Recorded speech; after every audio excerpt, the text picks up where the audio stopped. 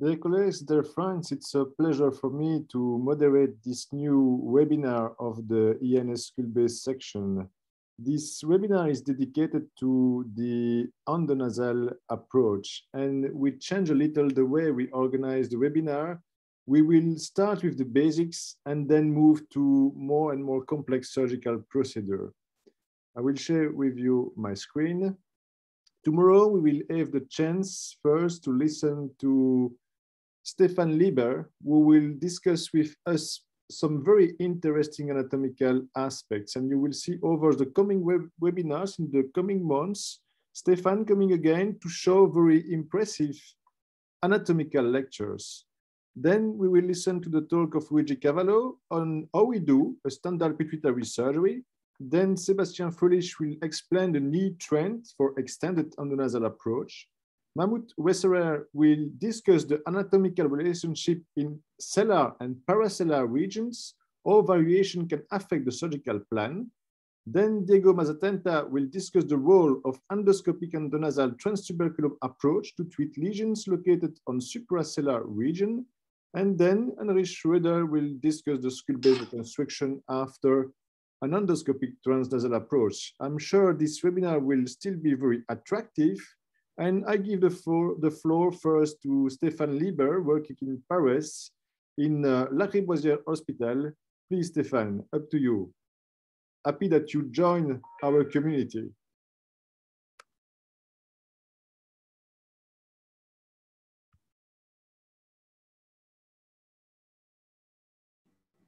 Is it working now, the microphone? I have to stop to share my screen, and I do it now. Please, Stefan. All right. I hope it works. The audio as well? The audio, yes, but I don't see your screen. Yeah, just a moment.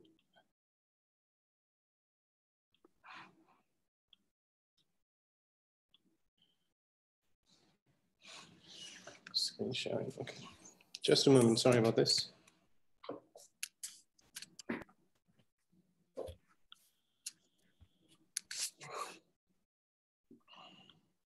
Hi. Hello, Henri. How do you like the Greifswald skyline? We are online and waiting. Stefan, who is just connecting his presentation, but has some technical issue. No problem. We can wait a little.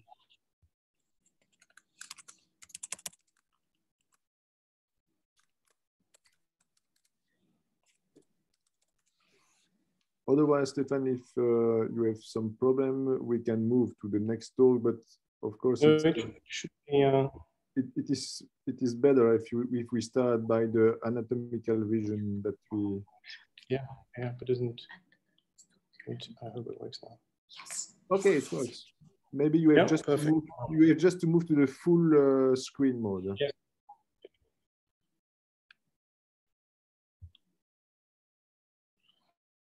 All right.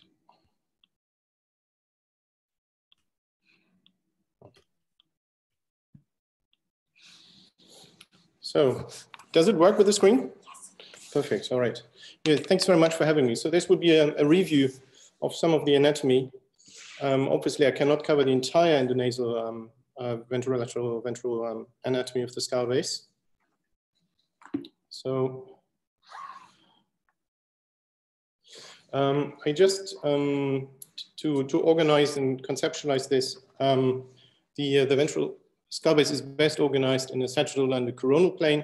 And just briefly to touch on these regions, I prepared just some screenshots for some of the aspects I will not be covering, which is the transcribiform approach, just some of the anatomy, disconnecting the ethmoidal arteries and nerves, connecting with the frontal draft procedure, and then essentially turning this into a craniotomy, extending into the anterior base. I will not be covering this in this talk. This is one of the interior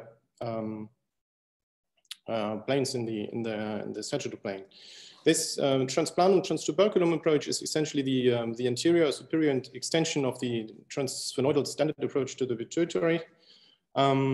This I will be covering a bit later on. This is the approach to tuberculum meningiomas or craniopharyngiomas, suprasellar extension. We'll be coming back to this a bit later. This is just to give a modular overview of the topics I will be covering. Then essentially the central access via the sphenoid sinus to the pituitary. This is known to everyone, transsphenoidal, just a sphenoidal approach via the sinus. Also possible with the pituitary transposition, and then essentially inferior connecting the transclavial approaches in the midline, which can be divided as the transcranial approaches into a superior, middle, and inferior third of the clivus.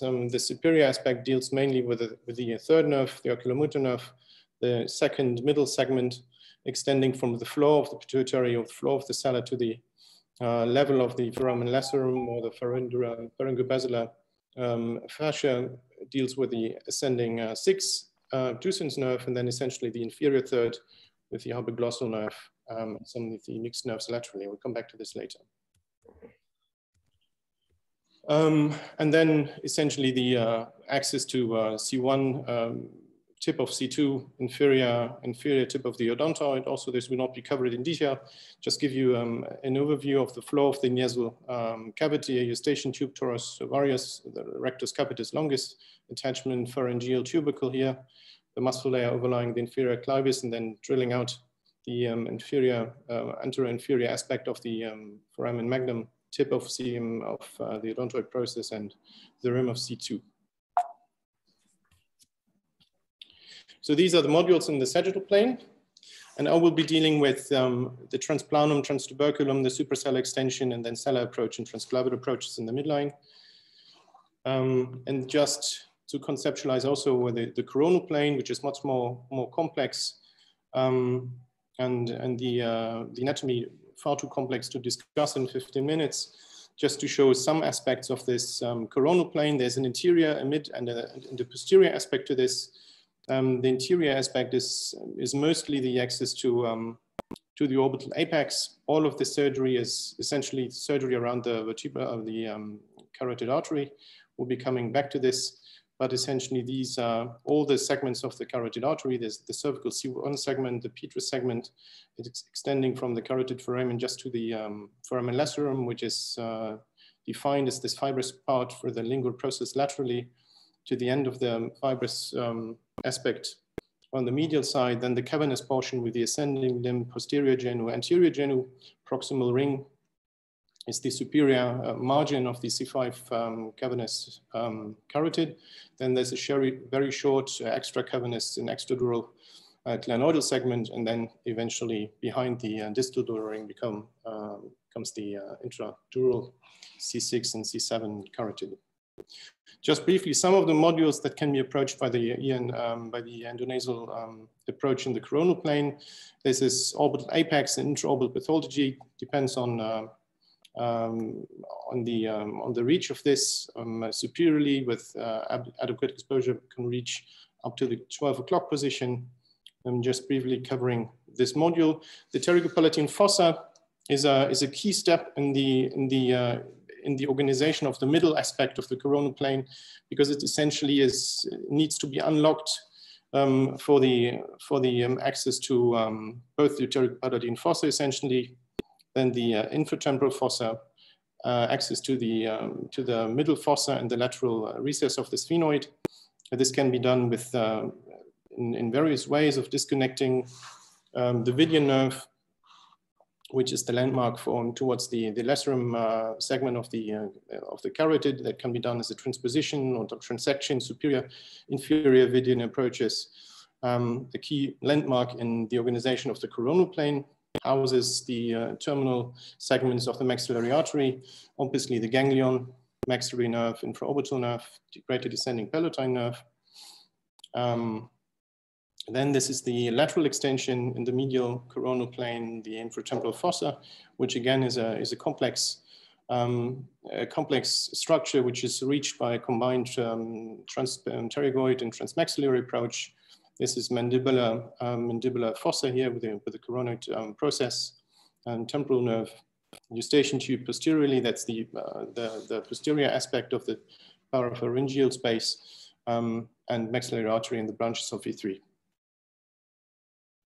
This is, as I said, the lateral extension behind video nerve, which is the lateral recess towards the floor of the middle fossa and anterolateral and anteromedial triangles. This will not be covered in detail, but I will be showing later on some of the cavernous sinus and the more distal part of the medial cranial fossa. Then there is the parapharyngeal space with the eustachian tube, which is resected in this picture. Complex anatomy, which connects anterolaterally with the infratemporal fossa and posteriorly with the lacerum foramen, jugular foramen, petrous ICA superiorly. Just some examples. This is V1, V2, V3, anterolateral, anteromedial triangle. The eustachian tube is dissected. This is C1, petrous carotid up here, and drilled jugular towards with a occipital condyle towards jugular foramen and upperglossal canal. This is just behind the foramen lacerum, which is the posterior structure in the coronal plane, which needs to be controlled and dissected in order to access these lateral structures. So this is a mobilized or skeletonized petrous ICA, the level of the lacerum here and video nerve here. Petrous apex has been drilled, and this is the connection with ovoglossal canal, and then the posterior aspect of the jugular foramen. This is just an overview, and of these modules, I will just be covering a bit of the transpterygoid approach, a bit of the midline structures of the endoscopic perspective of the cavernous sinus, and if we have some time left, maybe a bit of pterygopalatine fossa and the foramen lacerum, because these are the key structures that need to be controlled and mobilized in order to access the coronal plane. For the younger trainees, this is now a stepwise instruction or anatomic review of the sagittal plane. Just briefly understanding of the nose, we have an inferior, middle, and superior turbinate. This is an accessory ostium to the maxillary sinus. This is the sphenoid sinus up here. This is a sagittal perspective.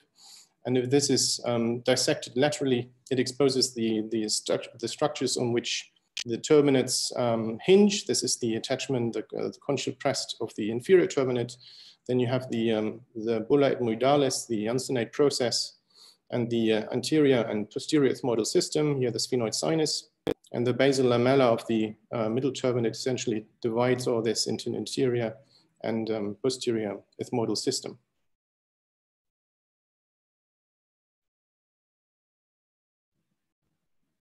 This is now exploration of the nose via the left nostril. So we're looking at the wall of the maxillary sinus here, inferior turbinate, choana, septum, and middle turbinate. This is the axilla of the middle turbinate and in the view versus superior.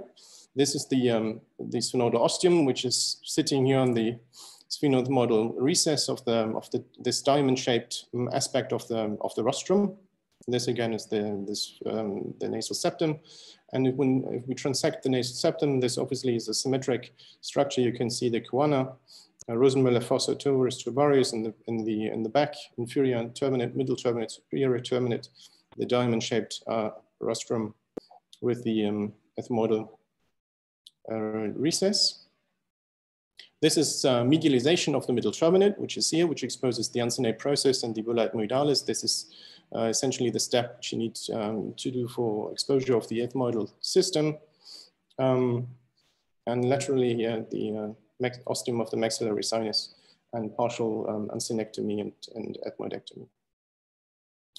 This now is the exposure for a more, not a standard pituitary exposure, but middle turbinectomy on the left side, on the left nostril, the right side of this specimen for a more extensive approach. And just to show some of the vasculature of the nasal cavity, this is the posterior, the pedicle for the middle turbinate. That's an end branch of the sphenopalatine, the imex branch, which supplies the turbinate. And in the back, you can see it's usually a pedicle for a potential nasoseptal flap, which has been harvested here of the septum and stored in the oropharynx, which is pedicled again, on end branches, the nasal septal arteries, which emerge from the sphenopalatine foramen, end branches from the imax and the pterygopalatine fossa.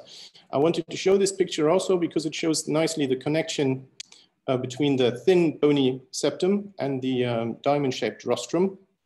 And this is depending on the strategy you use, one of the landmark for the mucosal incision, and disconnection if you do a posterior mobilization of the septum or a septectomy or a binostril access in the posterior septectomy window. This is the place where I can disconnect the nasal septum, which connects here with the nasal crest of the palatine bone, which is the vomer, which has been drilled here. Superior connects with the perpendicular plate of the ethmoid, which connects here in this reliable midline structure of the rostrum. And then hidden here, usually hidden under the superior ethmoid, superior turbinate, equal here, windowed on the other side, sits the sphenoidal ostium. This again is a stepwise exposure with the ostia here, peeling of the mucosa on the left side, stepwise exposure of this anatomy. You can already appreciate some of the key landmarks, the genu of the carotid artery here and the orbital apex and the optic nerve. This is planum sphenoidale and the rostrum in the midline. There's, as you know, there's various stages of sphenoidal pneumatization. Depending on this, there is different ways of recognizing these stable landmarks. This is a very ill pneumatized specimen. This is a very large, extensively pneumatized specimen where you can see the pneumatized optic strut. This structure, which sits between the underneath the optic nerve and the genu of the carotid. Again, you have a lot of septations, which are usually not midline and connect somehow towards the carotid. These are not reliable midline structures.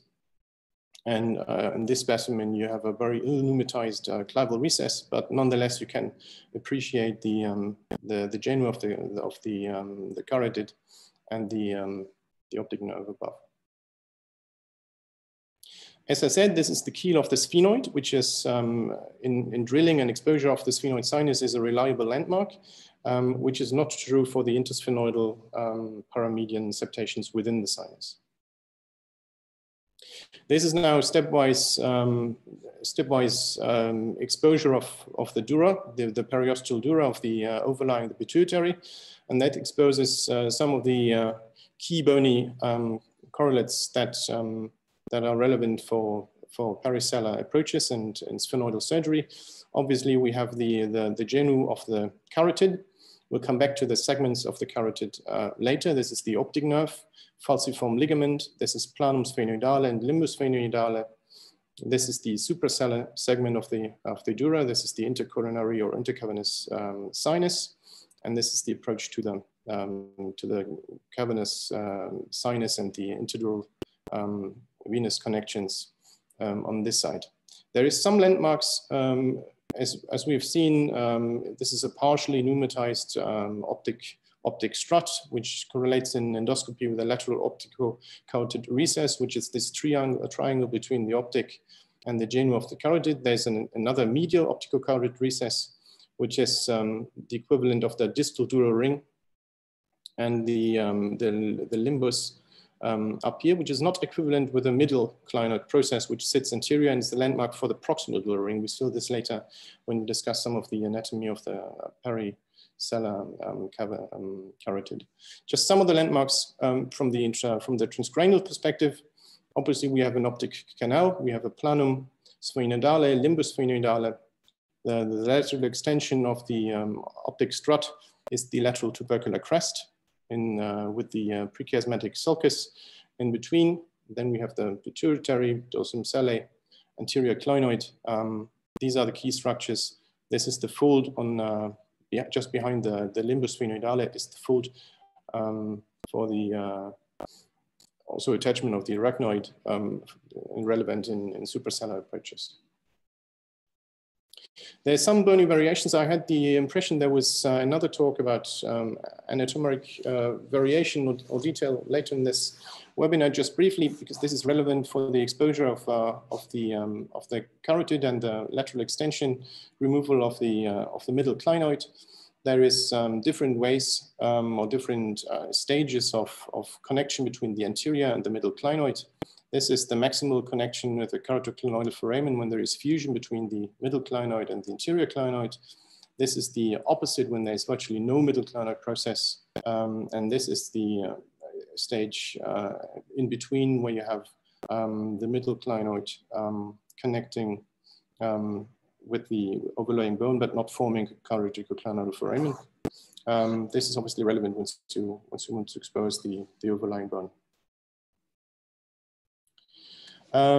Just a couple of pictures for the suprasellar axis. This is a mix of obviously a transcranial perspective and the endoscopic perspective. We have the optic nerve, there's a cysternal segment, then there's a segment which is running under the falciform ligament, which correlates with the segment over here. Then there's the canalicular segment, which is right in the optic canal. And then obviously the intraorbital segment, which is towards the orbital apex anteromedially. Just briefly, suprasellar exposure. This is preservation of the arachnoid, which protects the infrachiasmatic vasculature, which is consists usually of three stable branches of the superior epiphyseal artery. There's an infundibular branch, there's a recurrent branch which runs with the chiasma, and then there is a branch with the infundibulum and the anterior pituitary. These are the vessels at risk in surgery just underneath the chiasma, which are protected in this stage, for example, for medial tubercular meningioma, which is externally located between the arachnoid and the dura.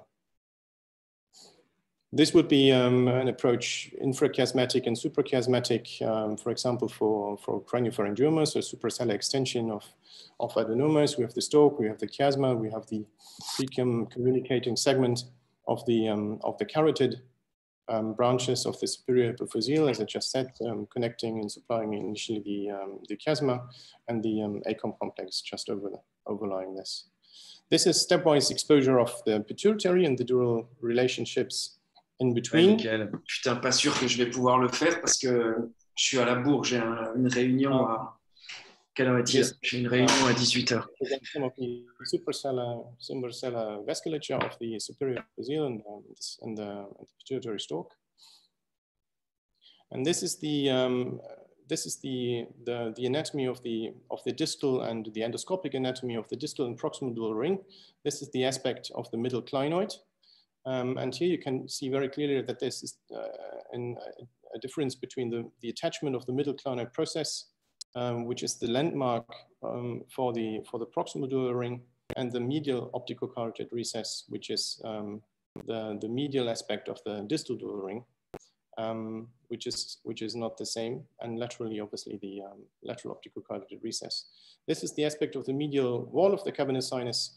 I will not start a discussion about the consistency of this plane. This is partially capsule, partially fibrous tissue, but it's the often incomplete wall towards the pituitary, between cavernous sinus and pituitary. This is the clinoidal space, which is correlates with the short clinoidal segment of the ICA, which is an extra cavernous extradural segment, and again the attachment of the middle clinoid. This is the medial wall of the cavernous sinus from the inside, and again vasculature of the chiasma and pituitary stalk. Just briefly touching on this is essentially the sagittal plane on the three segments of the transclavian approach. As I said, there is a superior third which correlates with the floor of the pituitary fossa, interpeduncular fossa, third nerve, PCA and SCA arteries are accommodated in this space. The mid-clavicle space usually connects from the floor of the pituitary to the mid-clivus, again, floor of the rostrum or level of the foramen lacerum, pharyngeo-basilar junction. or the pons, which is pontomedullary junction here with the ascending sixth nerve. And inferiorly, you see 12 traveling interiorly towards the condyle, mixed nerve in the back, and pica branches of the vertebral artery in the view inferiorly in the midline. Just a bit of detail for the mid clivus. As I said, this is the ascending limb of the cavernous ICA. This is the pituitary of the genu here, and the other one here. This is the floor of the cellar. This is the drilled clavicle recess, and already exposed the basilar, the dura overlying the basilar plexus.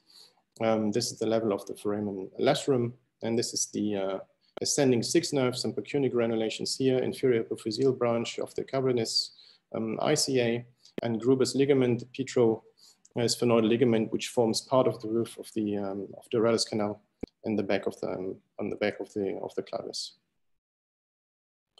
This is the cysternal segment of 6 running here in duralis canal. This is petrous apex and reflected or retracted ICA.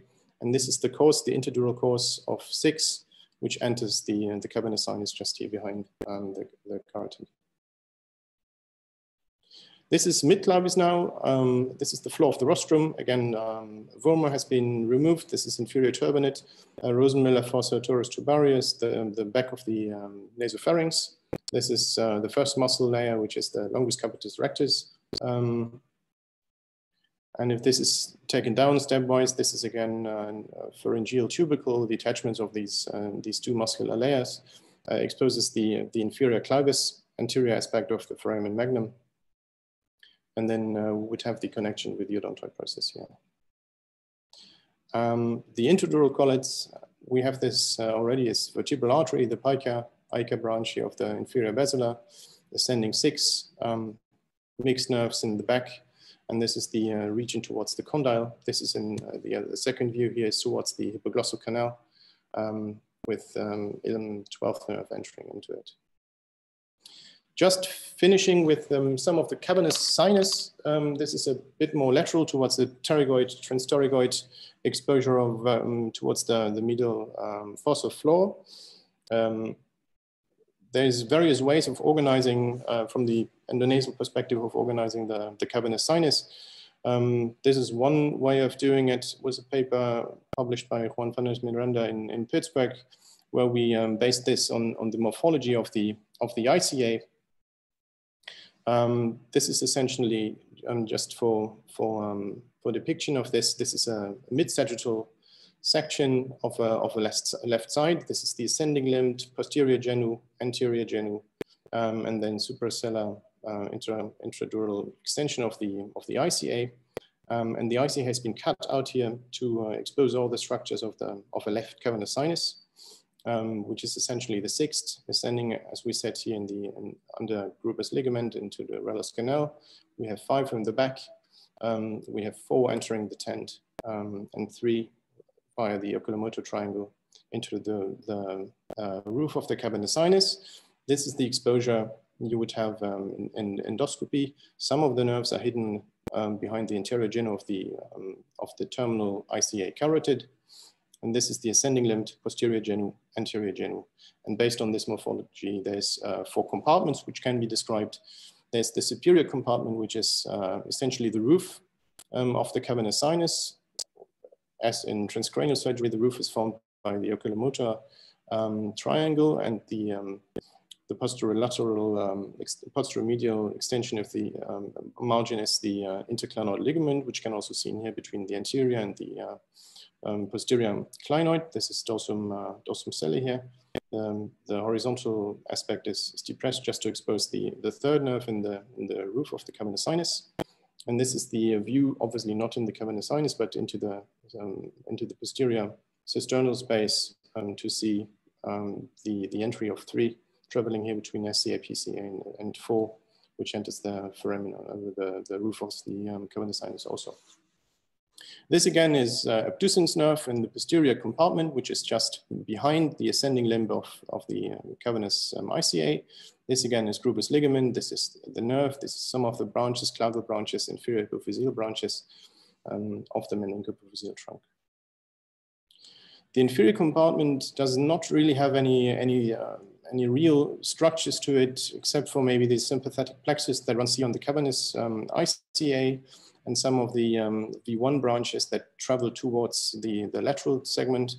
But usually this is just behind the ascending limb of the ICA. And finally, the lateral compartment, which is hidden behind the anterior genu. In order to visualize this, the anterior clinodal, the clinodal rings and dural rings need to be cut, and then the genu needs to be medialized, which exposes the inferolateral trunk, 3 ascending nerves towards the superior orbital fissure, which is essentially between the optic stratia, maxillary stratia. So this is the space of the superior inferior superior orbital fissure, which is just a free space between cavernous sinus, lateral cellular compartment, superior orbital fissure, and orbital apex. Just a few details about the microvasculature, which is... Stefan, we will have to conclude because the yeah, this is perfect. This is 3 slides. I make this perfect. I make this short. Just some of the microvasculature, as I said, inferior epiphyseal artery and lateral inferolateral trunk encountered in the cavernous sinus. Meconal perforatus, suprasellar perforatus, and superior hypophyseal artery connecting or supplying chiasma, optic nerve, and fundibulum. This is some anatomy of the foramen laterum. I will skip this for now. Again, one of the regions that needs to be controlled for access to the coronal plane. This was a brief review. I hope it was helpful for the sagittal plane and the understanding of the nasal stages. Thank you. Thank you so much, Stefan, for joining us. Your talk was truly outstanding. Your images were wonderful and the explanations very clear. A very nice introduction for our topic. Sébastien has to leave us very quickly after his talk. So please, Sébastien, up to you to discuss with us the new trends in the endoscopic endonasal approach, please. Thank you very much, Michael, for putting together first those webinars. It's very nice. We had a very nice review of the anatomy from Stefan.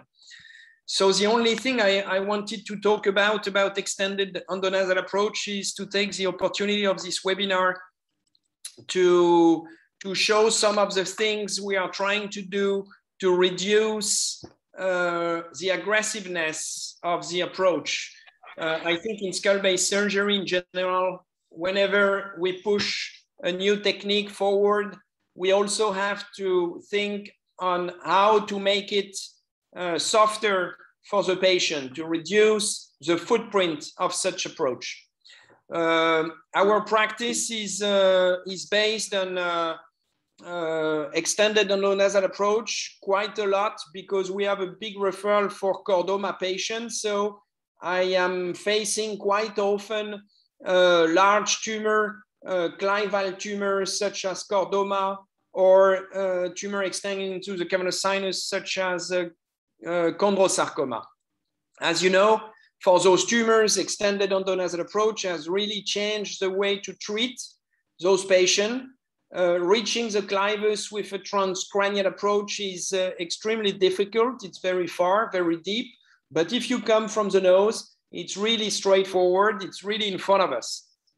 But with extended endonasal approach, the technique have been described to increase the size of the corridor, the volume of space to work, resecting some endonasal anatomy, such as middle turbinate, nasal septum, posterior ethmoid, anterior ethmoid, depending on the extension of the tumor.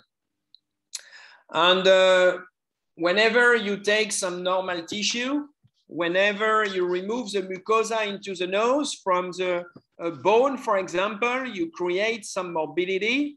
like crusting, loss of smell, bad smell. At the level of the craniocervical junction, if you remove a tumor, you remove some posterior pharyngeal muscle and mucosa, you may have some velopharyngeal insufficiency. If you go even more laterally next to the pterygoid muscle and you remove some normal structures, you may have also some mastication difficulties and also hearing issue if you work next to the eustachian tube. We also know that the issue of CSF leakage, especially at the level of the clivus for tumor like chordoma, is not solved. It's much better for pituitary adenoma, obviously, and also for craniopharyngioma and tuberculum cellae meningioma than it used to be at the beginning of endoscopic endonasal. Experienced team have lowered significantly their rate of CSF leak, even if it stay, I think, between 5 and 10%, but at the level of the clivus, it's much higher than this. And all the team who are doing a lot of clival chordoma have similar experience when the dura is open, obviously. For tumor like this, for example, the surgical footprint of the approach, you need to remove a lot of endonasal structure to expose the tumor on both condyle. Well, it has a cost for a patient, as I said. So I think we need to try to reduce the approach morbidity. For this, first, we need to try to be less aggressive, respecting the endonasal anatomy as much as possible, taking advantage of the paranasal cavities, but without creating a big working volume. That's the true meaning of the endoscope, in fact, to take advantage of what nature gave us, to go deep into the sphenoid sinus and not necessarily to create a big working corridor. We also have to improve dural closure. We saw that CSF leak is still an issue, and maybe to select better the indication. So we have tried to reduce the aggressiveness of the approach by using this technique that we have published. I use it for 10, 15 years now. I hold the suction with the endoscope on the same hand, and I hold an instrument with my right hand. Doing so, I'm not using a holder. I have everything in my own hands. And the smaller is the cavity, the easiest it is, because in fact, the holder is the endonasal anatomy. The corridor is very small, so the endoscope cannot move around. My section cannot move around. It can only go straight. And again, the endonasal anatomy is my holder. This is how I work with the endoscope on the section on my left hand. You see that the endoscope is just between my thumb and finger. I am just supporting it. I am not holding it. And the rest of the fingers are manipulating this rotative malleable suction. And it's absolutely key to have a rotative malleable suction. You see that I can bend the tip of the suction 90 degrees here, which means that when I rotate here with my two fingers, I can browse a very wide, a very large volume deep into the nose. So again, the less is removed into the nose, the smallest is the corridor, the easiest it is for me. If I do a classic extended with removal of the septum, removal of the ethmoid, posterior ethmoid, anterior ethmoid on both sides, then I have a big cavity. I cannot just support the endoscope. I have to grab it, to hold it, to put strength into it. And then I lose the ability to manipulate my section with my remaining fingers. This is an example of how I use it. You see that my fingers are holding the tube, rotating the tube, rotating the section. Most often I am just supporting the tube of the aspiration, not more. Again, there is no space for those instruments to move anyway. The advantage is that I can really have my endoscope very close from the tip of my instruments without sword conflict. And one of the main issues with endoscopic endonasal technique is when you want to be very close with the tip of your endoscope from what you are actually doing with your instrument, then you increase the sword conflict between the endoscope and the instrument.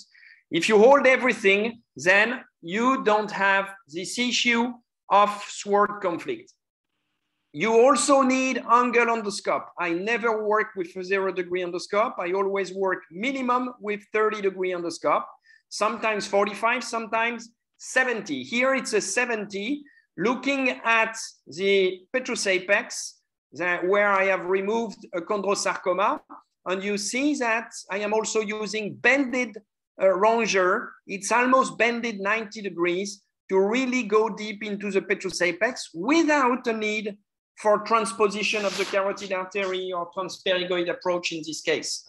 You can also bend the suction more than 90 degrees to work behind the paraclival segment of the ICA and above the C2 segment. We have also moved to a new step, trying to be even less aggressive. And we published recently this manuscript, in which we describe a technique where we keep the mucosa of the nostril, of the rostrum, sorry. We incise the mucosa of the rostrum, and we consider this mucosa of the rostrum as, in fact, the endonasal skin. It's like when you do a transcranial approach, you open the skin, you do a frontotemporal incision, you do whatever you need to do into the head, and at the end, you close the muscle and you close the skin. And the skin is the best barrier to avoid CSF leakage. We do exactly the same into the nose. The rostral mucosa is our skin. We make an incision. We drill the rostrum of the sphenoid, which gives us a lot of space to work. We get into the sphenoid sinus. We remove the mucosa of the sphenoid sinus. We remove the tumor on the clivus, on the sella, cavernous sinus eventually. We use this working space given by the sphenoid sinus and the tumor using angle instruments. And at the end, we put a big piece of fat into the tumor cavity and sphenoid sinus. So we cranialize the sphenoid sinus and we suture the mucosa of the rostrum. It can be stitched because the mucosa of the rostrum is very thick compared to, for example, the mucosa of the roof of the nasal cavity. So this is a cartoon to show you what we do. We make this incision here a little bit in front of the rostrum. We peel the mucosa on one side and on the other side. We drill all this volume of bone of the rostrum, remove the mucosa of the sphenoid sinus, remove the tumor, put some fat, and at the end, we do a stitching. I show you a few cases. I have several cases. I will not show all of them. This was a patient with a chordoma, with a little intradural extension, not so much. And you see that this chordoma, in fact, is a little bit below the sphenoid sinus. It's not a big tumor. It was some of our first cases. This patient had a biopsy before, and he had a nasal septum perforation that you can see here. So there was no nasoseptal flap available in this patient. So this is where I got the idea of just making an incision of the rostral mucosa and stitching it at the end. So here is a video of it. This is the scar. I will do an incision here just at the level of the rostrum, a little bit low because the tumor was below the sphenoid sinus. I peel here the mucosa from the rostrum. It's a one nostril approach. I didn't took the middle turbinate away. I just push it on the side. Again, it's a chopsticks technique. I am holding the suction with my endoscope. I am peeling here again the mucosa from the rostrum. I am taking advantage of this volume of bone of the rostrum as much as possible. I am running below the sphenoid sinus. The mucosa of the sphenoid sinus, in fact, was not open. It was just pushed upward. We went below the sphenoid sinus. Navigation is useful at the beginning to identify Vidian canal, the important structure here, because there was not so much pneumatization. I was not into the sphenoid sinus, but only into the rostrum. Navigation helped me. I went down below the tumor limit at the level of the clivus, lower clivus. In chordoma, you need to drill a lot of bone because bone is most often infiltrated. And progressively, I remove the tumor. The advantage is that chordoma are soft, so it's not so difficult to remove once you're on the tumor. What's important is to remove and to drill all the bones that you feel is infiltrated. Then, this was a little hole through which the tumor was going intradurally. I use endoscope, angle instruments, angle malleable suction to really go into the corners. Here it's down at the level of the lower clivus. At the end, I put a piece of fat into the hole.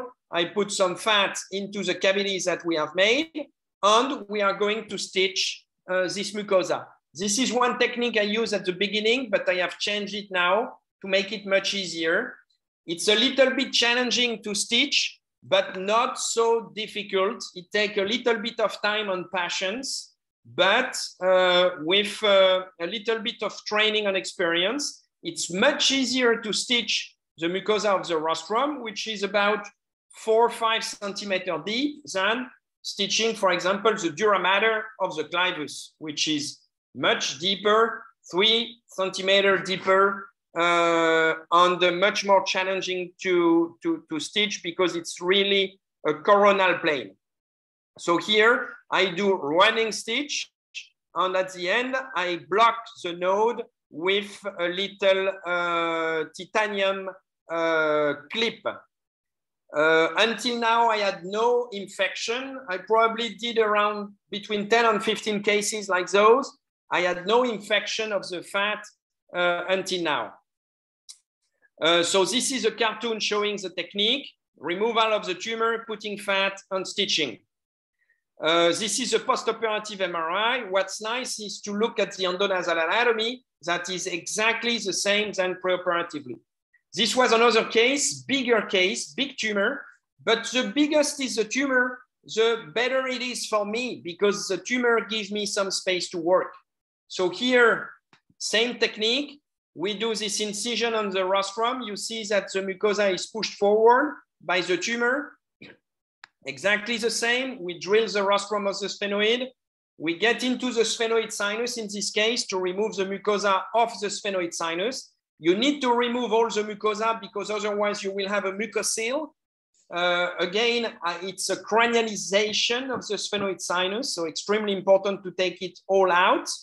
There was a tiny, tiny little opening of the dura. This is Petrus apex with Petrus ICA. Malleable bended instruments like before. Resection is complete macroscopically here. And at the end, I have this opening. I full file the cavity with fat and I stitch the same way than before the mucosa. I think it's very nice also against CSF leak because it's probably the strongest barrier for CSF leakage. When you put a nasoseptal flap, the nasoseptal flap is not supposed to be watertight. It's just something to cover and to bring vessels on what you put to close, but it's not made to close the nasoseptal flap. So I think here, what I do with the mucosa is really made to close. Look at the endonasal anatomy, it looks normal. This is another case, 59 years old, 6 nerve palsy, similar tumor of the clivus. I skipped the video because I am a bit late, but exactly the same technique, resection of the tumor. I go fast at the end to show the stitching. Again, a little bit painful at the beginning, but much easier than stitching the dura mater. This is post-operative MRI. Endonasal anatomy is very, very normal. Same case here, but with a larger intradural extension. We did exactly the same technique. One nostril pushing the turbinate on one side, We never work both nostril for those cases, just one incision here. We take the tumor progressively out. You need really to have angle endoscope to go and to look around corners, but this is the true meaning of the endoscope, to go around and to look around the corner. So you need specific instruments. And at the end, fat into the cavity and stitching same than before. The patient is very satisfied. The morbidity of the approach is not zero, but it's extremely limited. I think I am almost done. This is another case I did recently. You see between post and preoperative and post-operative MRIs, the only thing changed is the signal of the tumor, which is now a signal of fat. But the endonasal anatomy is exactly the same. Michael, I think I will stop here. Okay. I will stop here. Okay. Thank you so much, Sébastien. Impressive. You're very welcome. Impressive to see over the months and the years how your techniques are evolving to reduce the morbidity. But you are also very skilled, and at the end, it will be very interesting that you perform a functional MRI, because holding two instruments in the same hands, something is special and different. If I make something, in fact, it's absolutely not difficult. And I don't say that because I do it. I really think it's not. It's a technique where you should not use strength. You just support instrument and suction. This is my endoscope, and with my suction, the only movement I do is this. But whenever you put strength, then it starts to be complicated. If you grab the endoscope and you put strength, then you cannot do that. It's quite easy because the anatomy is helping me, and I am just, you know, taking advantage of this small corridor that is holding the instrument for me. It's just a question of concept, but quite rapidly I started this for pituitary, and over the years I have been quite satisfied. It's impressive. So have a nice travel, Sébastien. I know that you have to leave us. Thank you to be with us. Yes, thank you very much. I'm sorry I have to leave, but I wish I could be with you guys for the discussion. Bye-bye. Bye-bye. Bye-bye. Take care. Then we move to Lausanne to listen to Mahmoud Messerer, and I'm very interested to listen his talk on how the variations change his surgical plan, especially in cellular and paracellular regions. Please, Mahmoud. Okay, thank you very much, Michael. Many things have been said.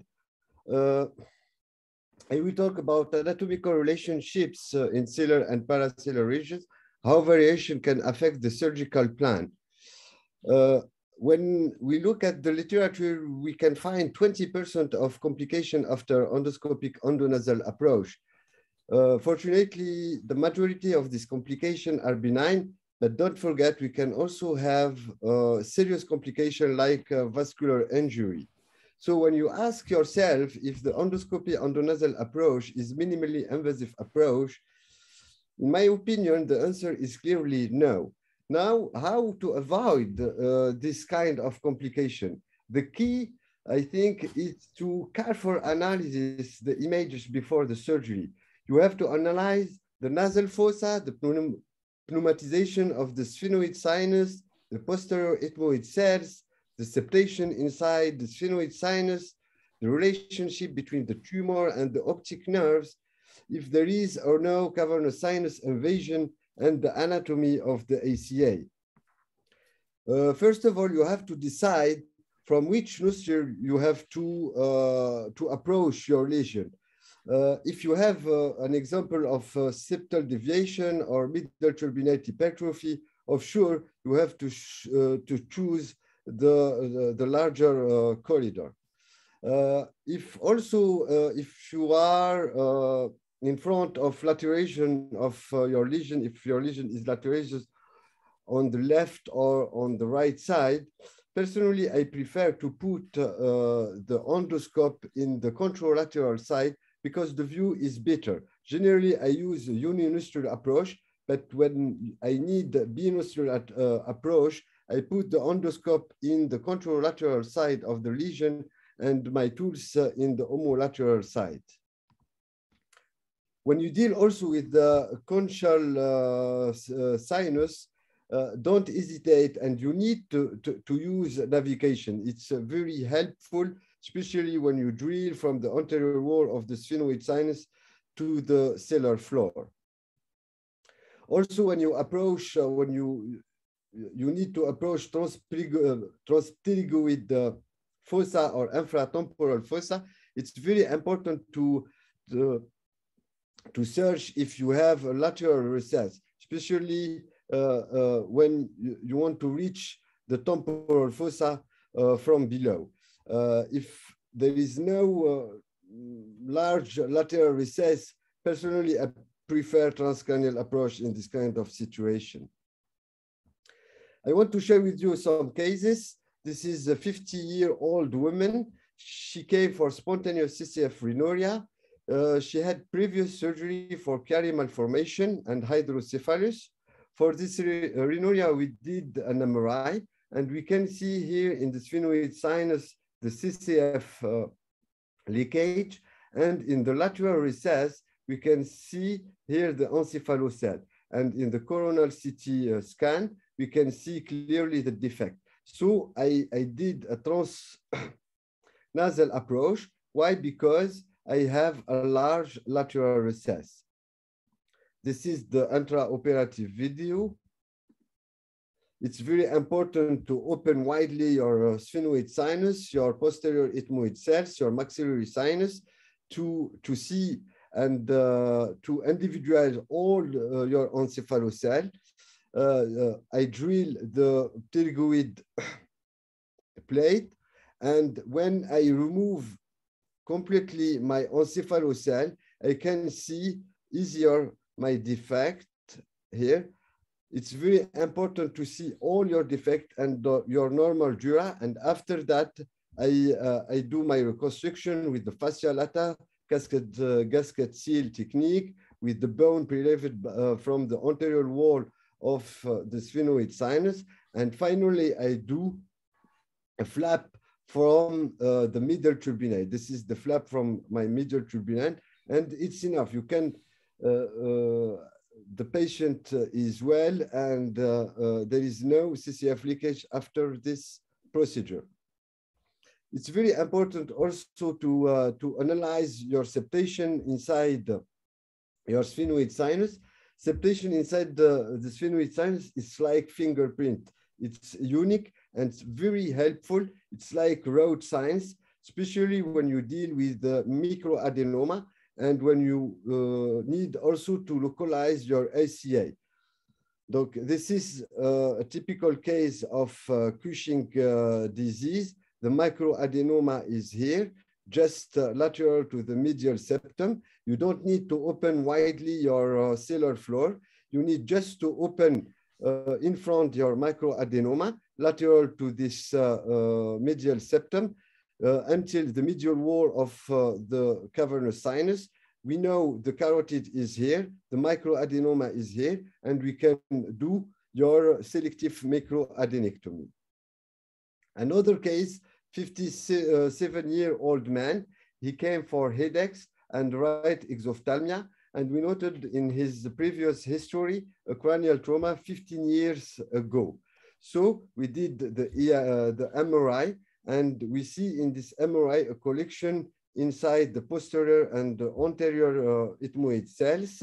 But the pitfall here is to individualize your the trajectory of the optic nerve. We see here the optic nerve, and when we follow this optic nerve, the optic nerve is inside your mucocell. This is the optic nerve. And if you don't worry about this particular anatomy, you can damage easier your optic nerve during your resection. This is a video.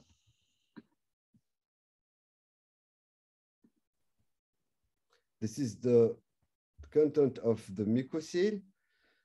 We have to open widely the sphenoid sinus, and we know the optic nerve is not so far from here. So it's very important to open widely, and this is the optic nerve. The optic nerve is here. Look, you cannot manipulate directly on the optic nerve. We put the instrument superior or inferior because we are aware the optic nerve is here. Without that, we can easily have a big problem with this important structure.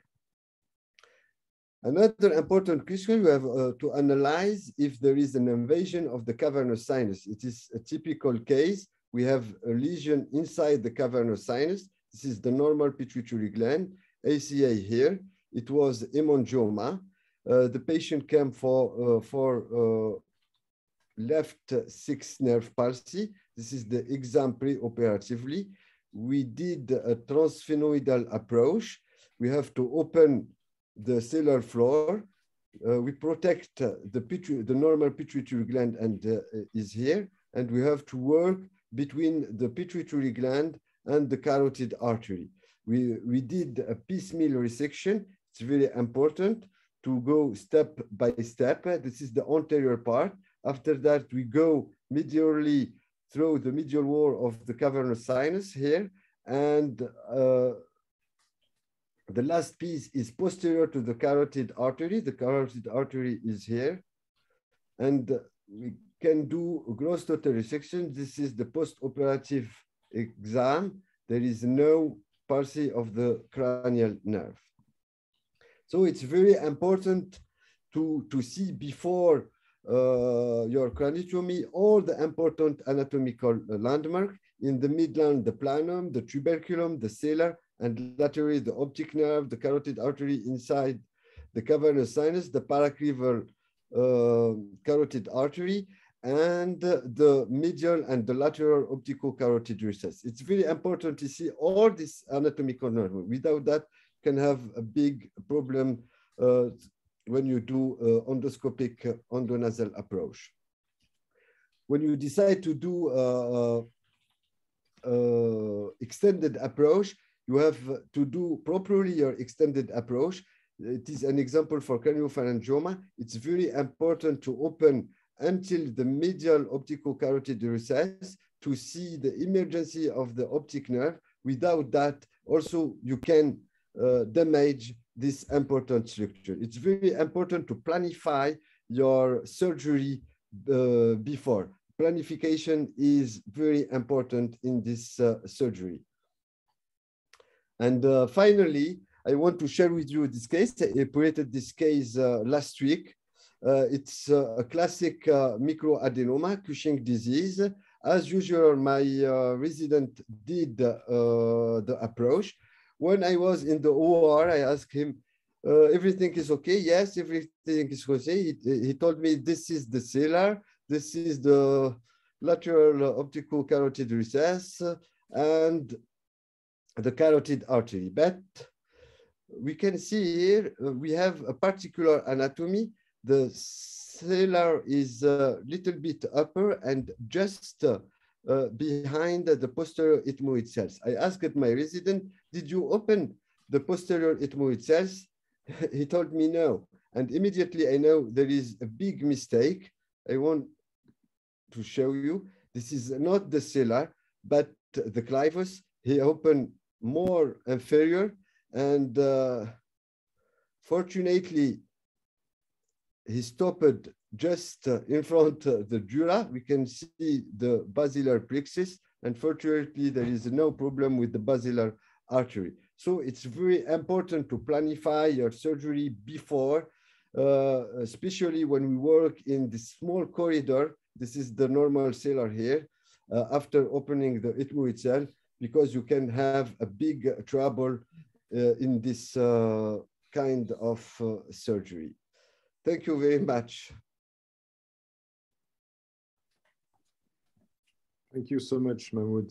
You made the gap between the normal anatomy described by Stefan and how this anatomy should be applied to before operating any patient by looking at all the variations that could be put you into trouble during your surgery. Very interesting to make this gap.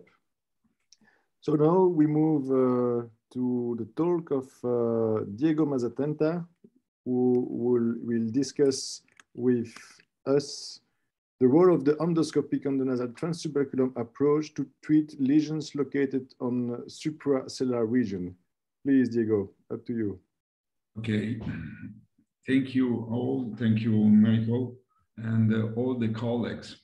Can you stop to share your screen, Mahmoud, maybe? Yes. Thank you. Yes. Okay. Do Please, you hear me? Do you see me? We can listen to you. We have not yet your PowerPoint. Okay. It's coming. Okay. Do you see? Not yet in full mode. Yes, it is. Perfect. Okay. It's work. Perfect. Good. First of all, I'm very happy to join the Eans School Boys Board. Thank you for Michael and all estimated colleagues. My name of all Bolognese skull-based group. Thank you for the invitation. We are very proud to work together and improve the excellence of Eans school-based board.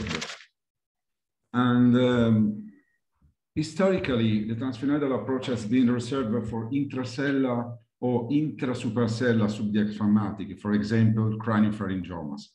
In the last of the 80s of the 20th centuries, there were the pioneeristic paper wrote, for example, Weiss, to use the microsurgical technique to try to enlarge the transsphenoidal approach to the supradiaphragmatic approach. In fact, at the end of centuries, the 20th centuries, Mason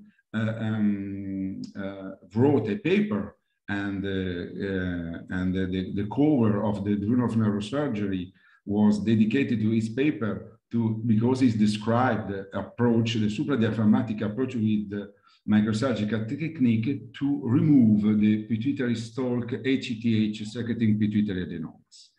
But the extended approach to supradiaphragmatic approach improved and became one of the approach for the treat a lesion located on the supradiaphragmatic space during the endoscopic era.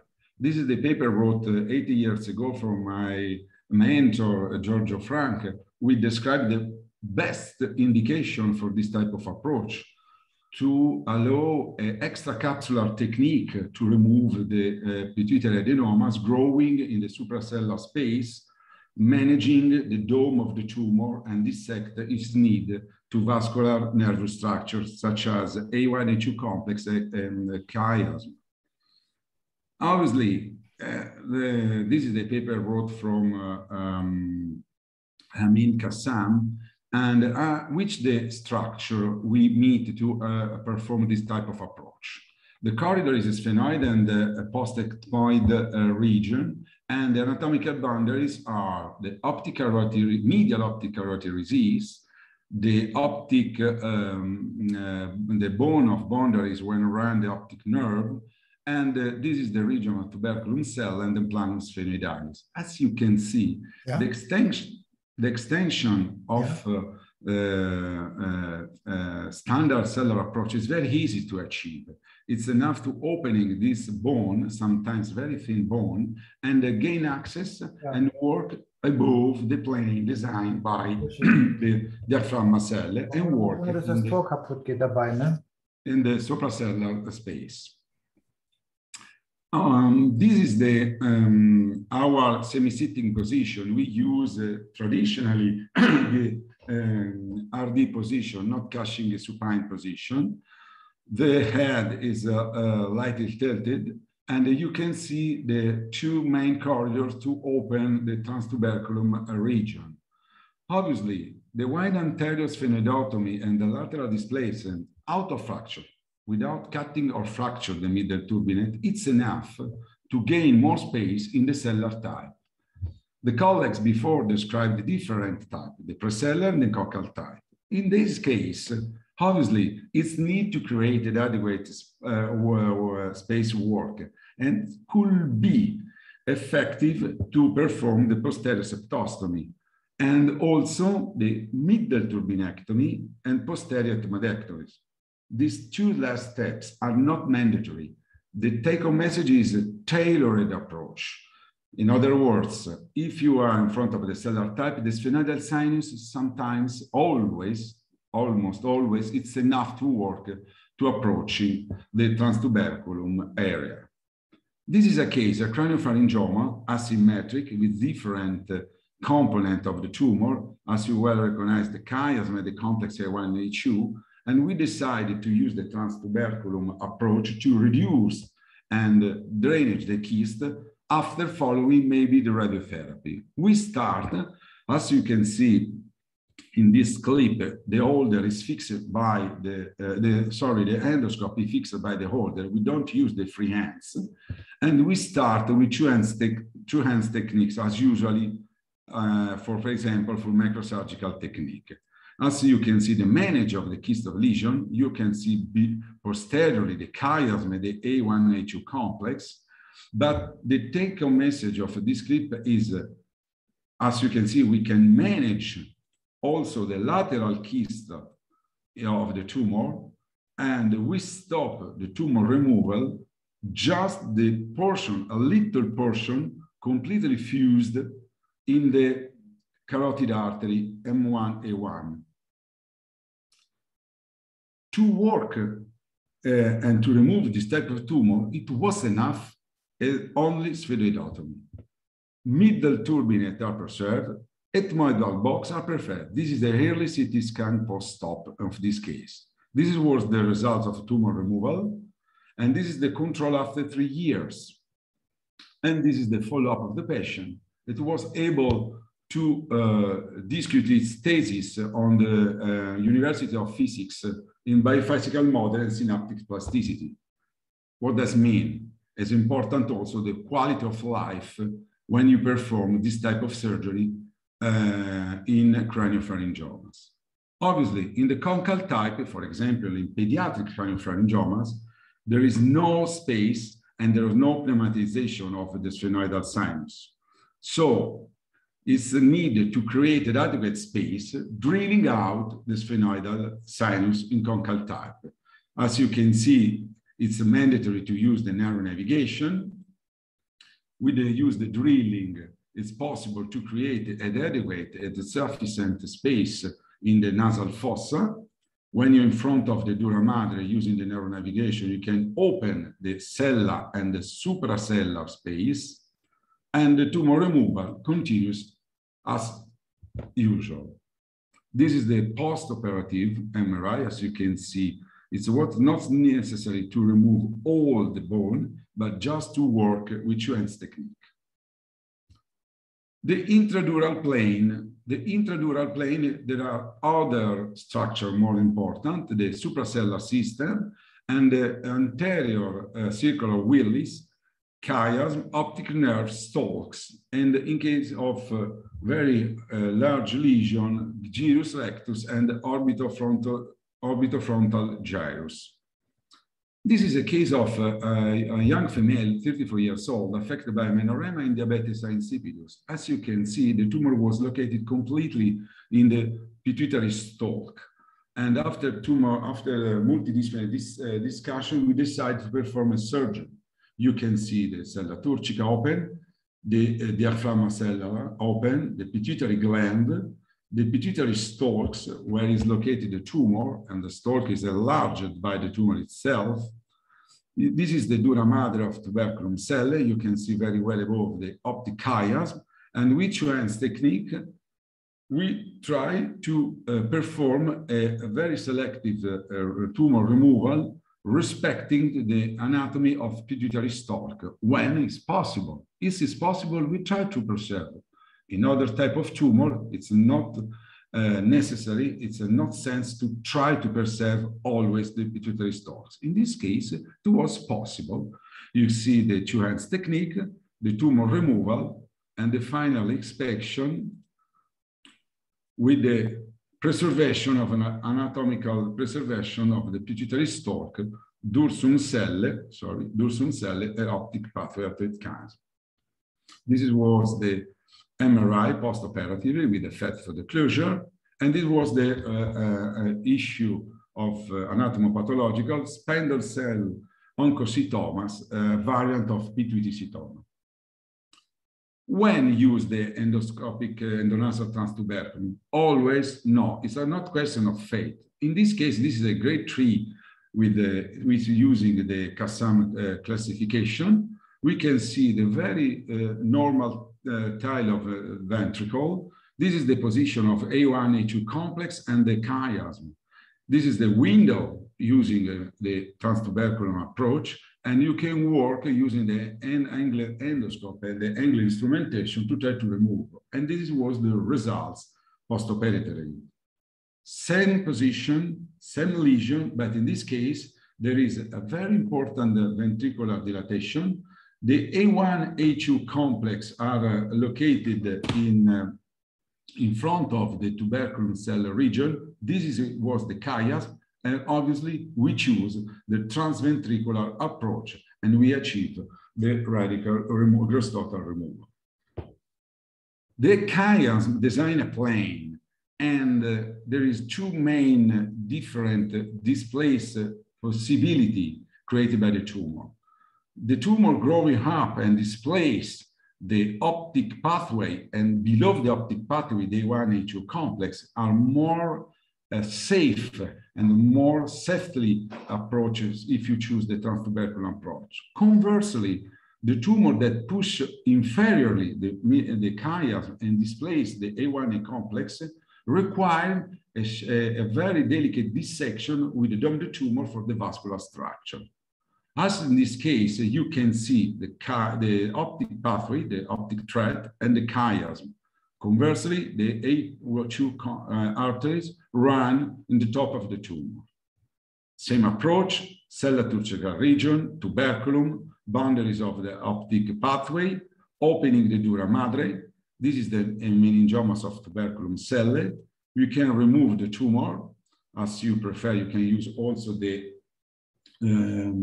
cavitron on the curette, central debulking of the tumor, and when the tumors are removed, you can dissect the dome of the tumor for the neurovascular structure. As you can see, the final exploration, preserve the pituitary stalk preserved. This is the optic nerve on the left side. And this is the technique of occlusion, but this is another argument in the following communication. This is the post-operative results with the pituitary and its stalk preserved. The radical removal was achieved. And in case of you use the transtuberculum approach to remove the tuberculum cell meningiomas, don't forget the main gold aspect of this technique. You can mobilize the optic nerve after the tumor removal. And so this is very important because the mobilization of optic nerve is performed when it's not hooked by the tumor. And so you can manage the optic structure after the decompression, after the tumor removal. There is another type of tumor can be managed in this region is the optic glioma. We published 7 years ago the preliminary reports. It's important to remind that the large part of optic hypothalamic gliomas are hypothalamic gliomas of astrocytoma pilocyticus, grade 1 or 2 in the WHO grade. And we use for gross total, radical, or biopsy in only selected cases. I show you this case. This is a young male, 23 years old, affected by a myopia. As you can see, this is the MRI post-op. You can see the optic tract, the chiasm, the pituitary stalk, the pituitary gland, the carotid M1, A1 arteries. It's not easy to manage and decide this is a craniopharyngiomas or glioma. So we decided to use the endoscope. During the tumor removal, now we used a new technique of tractography of optic pathways. This is very useful because if you use that information intraoperatively, as you can see, this is the suction tube navigated, and you can see where is the optic pathway previously studied with the study of tractography by MRI. As you can see, this is the tumor, this is the optic pathway, and you can see the chiasm completely displaced in the right side of the surgical field.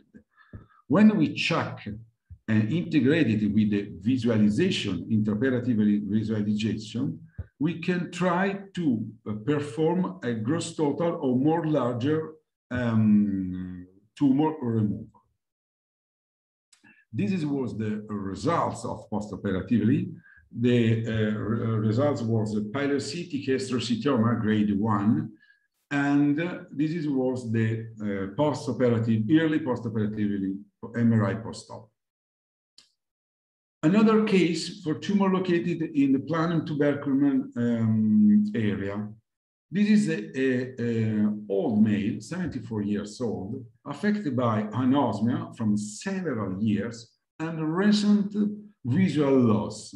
We performed this the MRI and showed the lesion with a hyper-intense material inside, probably exist lesion. As you can see very well, the tumor growing above the optic pathway, but the optic pathway is displaced posteriorly. So we decided to use the transtuberculum approach, and also in this case, we use the tractography for the optic pathway, also for during the opening the access, to check all times, real times, where is the displace the optic pathways and opening safely the dura madre.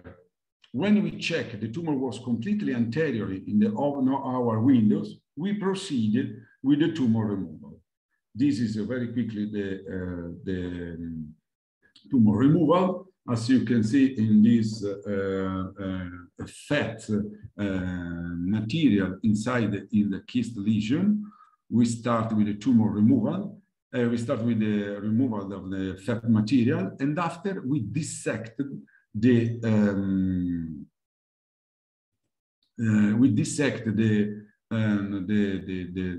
capsule of tumor for the optic pathway and then chiasm.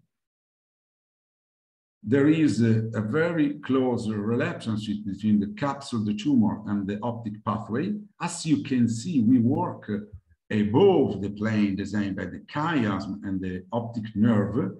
Posteriorly, there is A1, A2 complex. This is the gyrus rectus. We try to dissect the tumor, the capsule, managing the optic pathway. Posteriorly, A1, A2 in the right side. Obviously, this is the dissection of the capsule from the gyrus rectus, and also the manage the frontopolar arteries. When we arrive in front of the A1, A2 complex, it was impossible to dissect, and we stopped the tumor removal. This is the lamina terminalis, and it's not usual to see this region because we work traditionally inferiorly to the optic pathway, and the tumor push up the also the lamina terminalis space. And I show you quickly the confirmation during the tumor removal to use the also in this case the tractography for the optic pathways, and the close correspondence between the navigation and the MRI pre-op. This was the results, and the diagnosis was intracranial mature teratoma. Another case, this is a young female, 46 years old, affected by, was previously operated 2 times in pediatric area in 20-70 years ago for dermoid. He was affected by a blind from the left eye, Unfortunately, the tumor progressed and affected visual loss in the only eyes, in the right eyes.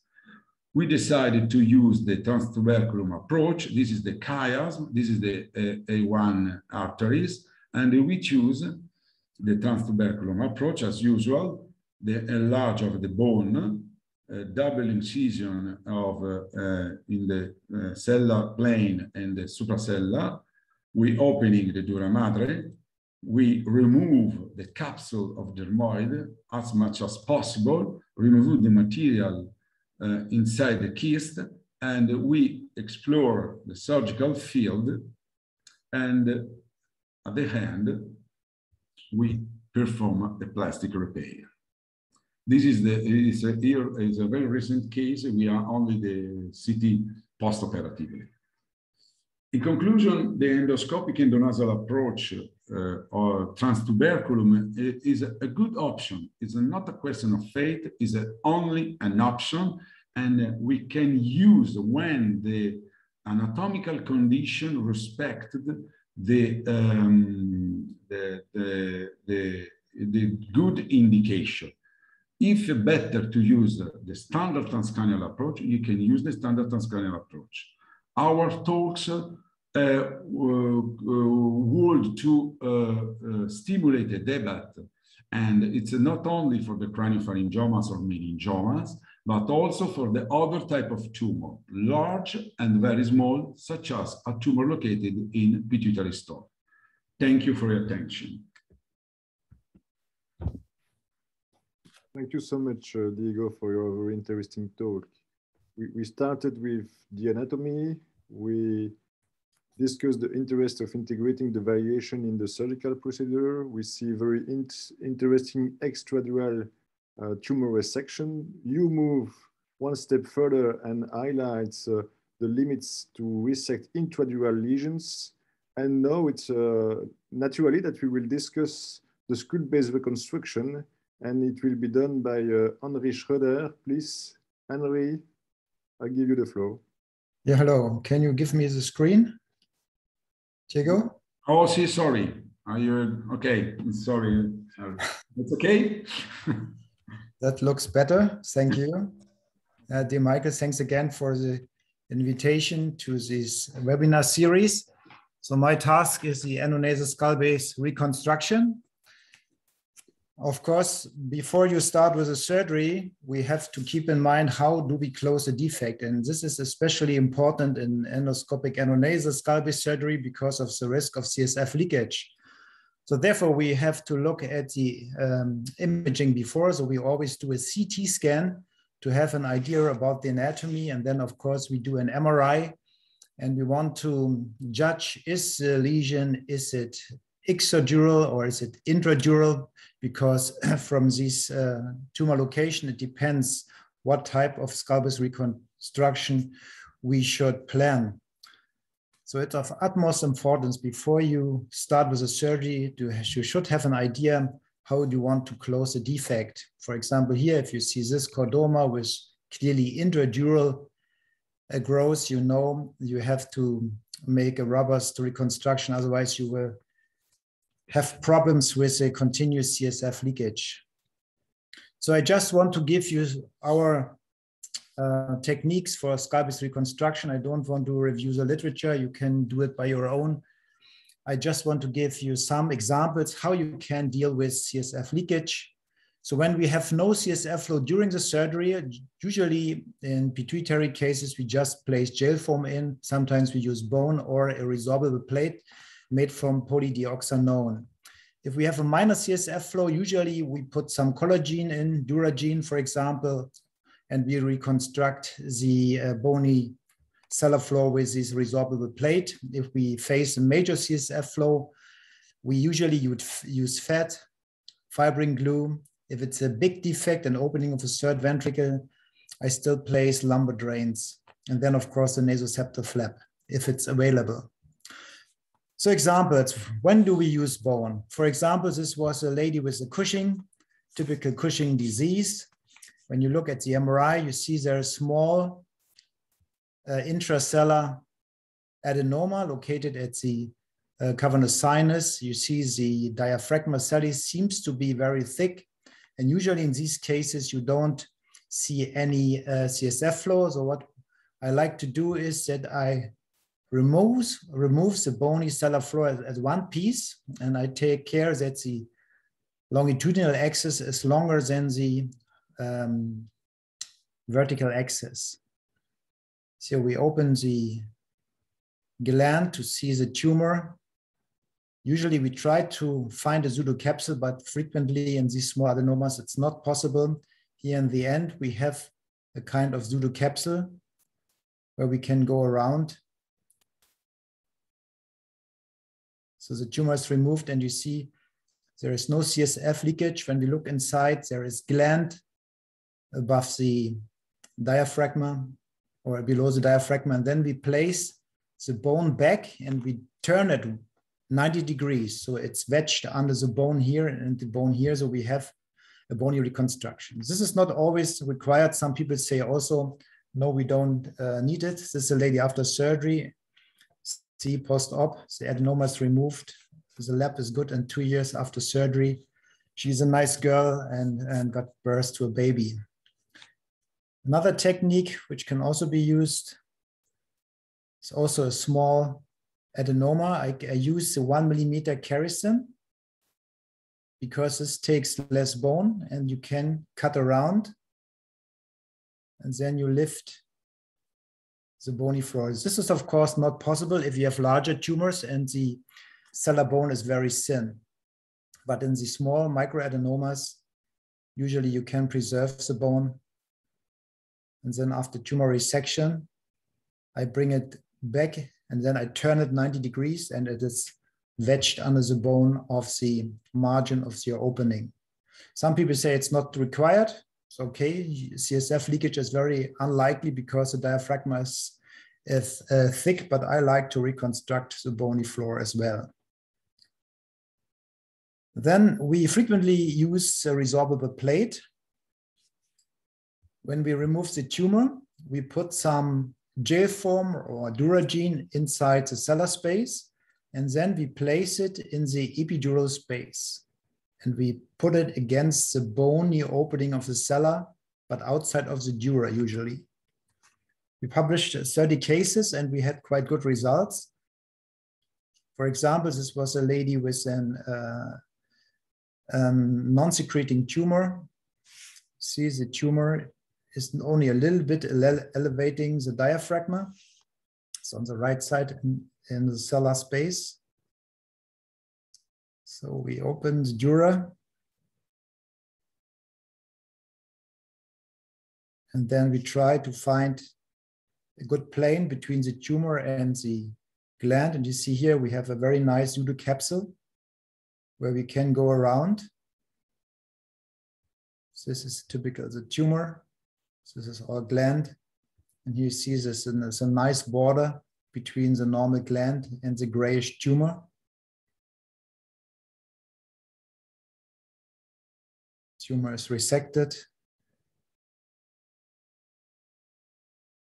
And then again, you see here, this is the pseudocapsule of the tumor, and the yellow structure with this typical vascular pattern is the anterior lobe.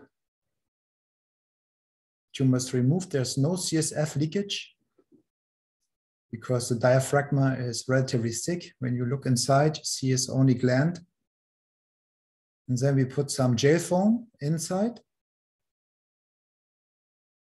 Some fibrin glue can be used. And then we put this resorbable plate and wedge it against the bony margin.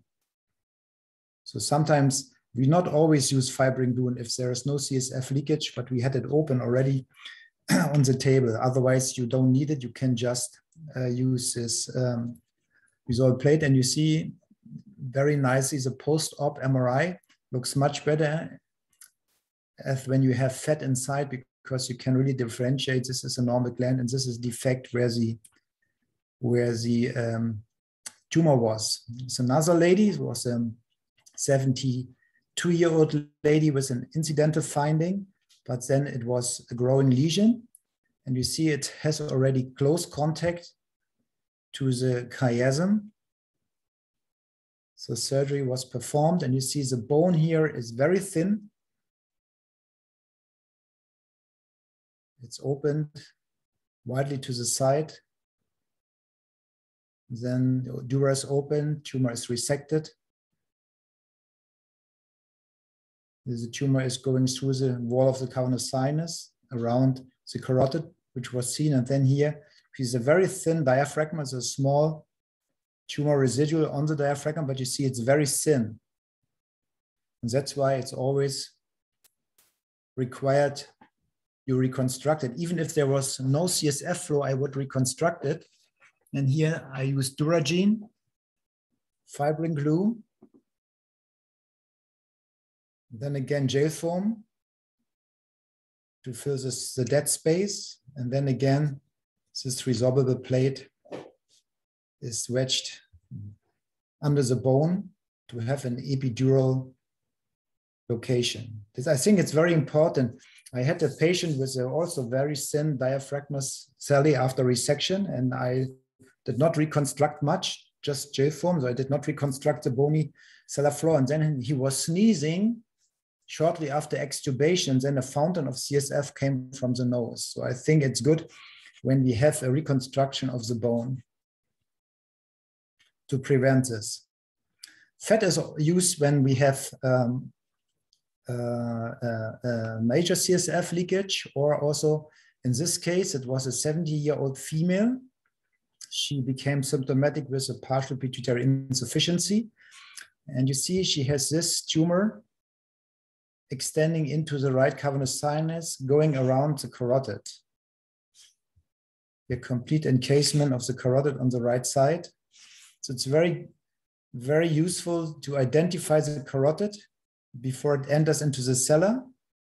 In the clival area, you see the carotid is coming here. So I have an identification, then I know where I can open the dura.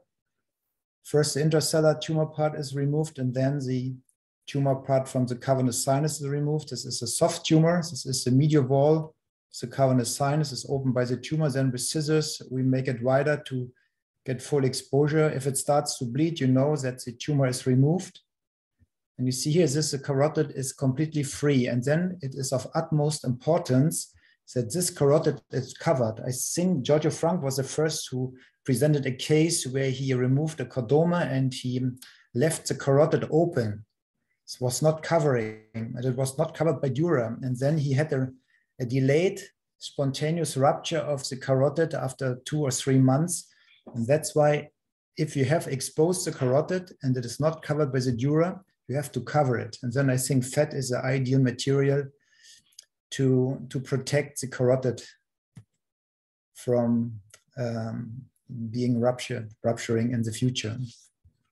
This was a patient who became symptomatic with certain of palsy, and you see here is a lesion in the posterior clinoid. It looks like a chordoma. You see the posterior clinoid is involved. We could not harvest a nasoseptal flap in this patient. The posterior clinoid is removed after you make sure that it's not making a bony circle around the carotid, as we have heard in the previous presentations. So posterior clinoid is removed, and you see the big dural defect remains. And this has to be closed. There's some soft tissue behind the carotid is removed. You see the basilar apex here. So it's a big hole. We have no flap. So what can we do? You could take fascia lata in this case, or what we did, we just put one piece of fat in the dural defect, and then we filled the clival area with another fat, put some fibrin glue, Tachosil and gel foam, and then tamponates and the lumbar drain. And after 2 days, we had to make a revision because there was CSF leakage, but that could be easily solved with another fat and glue. He refused radiation, and he is without recurrence 8 years after surgery now. There's another patient with a clival tumor. She had a thyroid cancer in her history, and you see here the destruction of the bone. It looked like a chordoma, but could also be, of course, another lesion. We make a surgery. Fortunately, it was not a metastasis, but it was a chordoma. But you see it's a big dural defect. It's a lower clival area. So we put some inlay fascia lata into the defect, fix it with fibrin glue. And then we put a second layer fascia lata as an onlay and fix it with fibrin glue. Nasoceptive flap was not possible because a biopsy was taken and the pedicle of the flap was destroyed. And then we put some fat, fix it with fibrin glue, more fat, fibrin glue,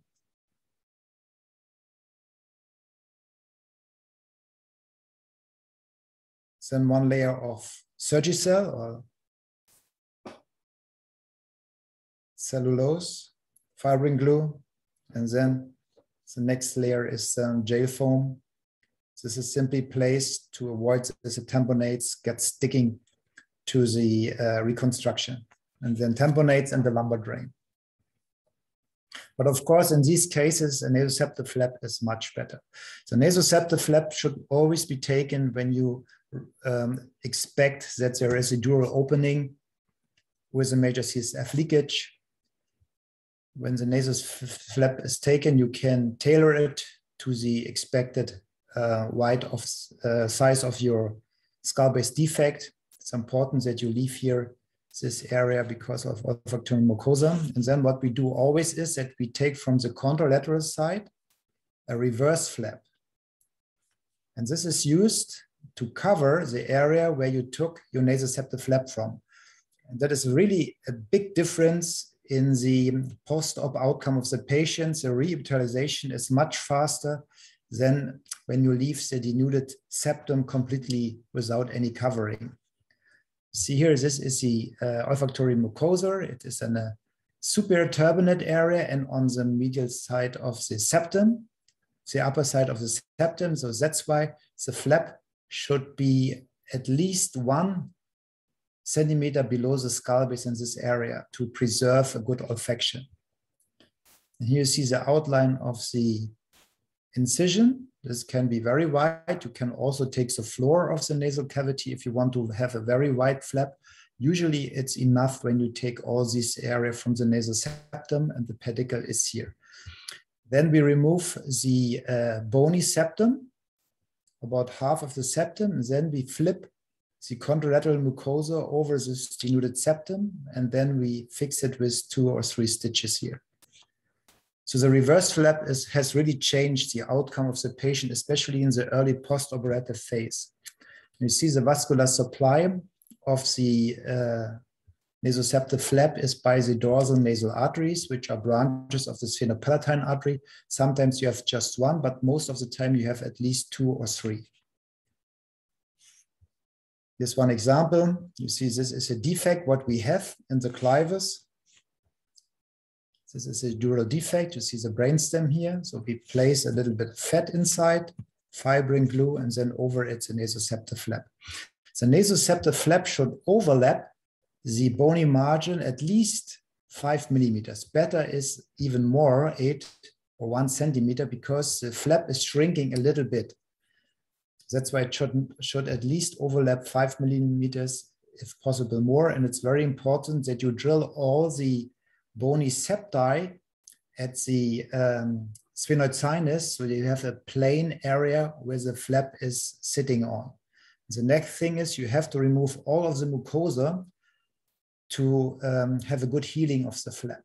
And what I do not understand, what some people advocate, is that they put some artificial material between the flap and the bone. I think that is completely wrong, because you want to have an early revascularization of the flap from vessels which are in the bone. So that's why don't put anything between the flap and the bone, just the flap, so that you have an early revascularization. And if you make a post-op MRI, usually you see a very good enhancement of the flap. Here's one example. So we take a monopolar electrode to cut along the choana, and then we go at the floor of the nose, coming anteriorly. then you have to be careful that you do not perforate the cartilage, the septum in front. Otherwise you get trouble with your ENT. And then we stay 1 centimeter below the skull base and make the uppercut. And then we store the nasoseptal flap in the pharynx, or if you want to go to the caudal part, we put it into the maxillary sinus. Here's one example, patient with a huge craniopharyngioma. You see the whole third ventricle is filled with a tumor, and we had a big hole. We see into the third ventricle. It's completely open, and this is a high risk leak, of course. So we put fat, fibrin glue to fix it. You should take care that it's not falling into the cavity, and then the nasoseptal flap. So we have always used fat and flap, and the Napoli group has added the flash, the early mobilization, which also prevents that you get a CSF leakage afterwards. So another patient, this was a meningioma, and here we just put gel foam because the arachnoid was completely intact. So if the third ventricle is not opened, you have not such a high risk of CSF leakage, and then it's okay when you take gel foam and then the flap instead of taking fat. So with the nasoseptal flap, you can decrease the post-op CSF leak under 5%. If you look to the literature, some people even state it's less, but if you are under 5%, I think it's a very good result. Then complications for endonasal surgery, I want to mention two. One is the diaphragma decision. You see, this was a non-secreting adenoma and it goes far up.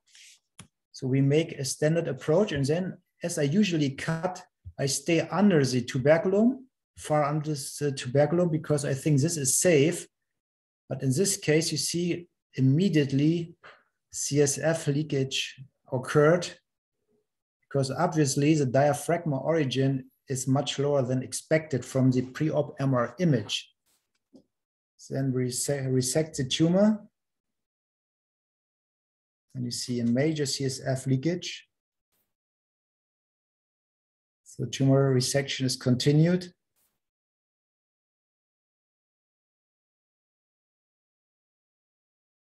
And here you see, this is inside the dura, this is above the diaphragma. So I cut it completely, the diaphragma from the dura.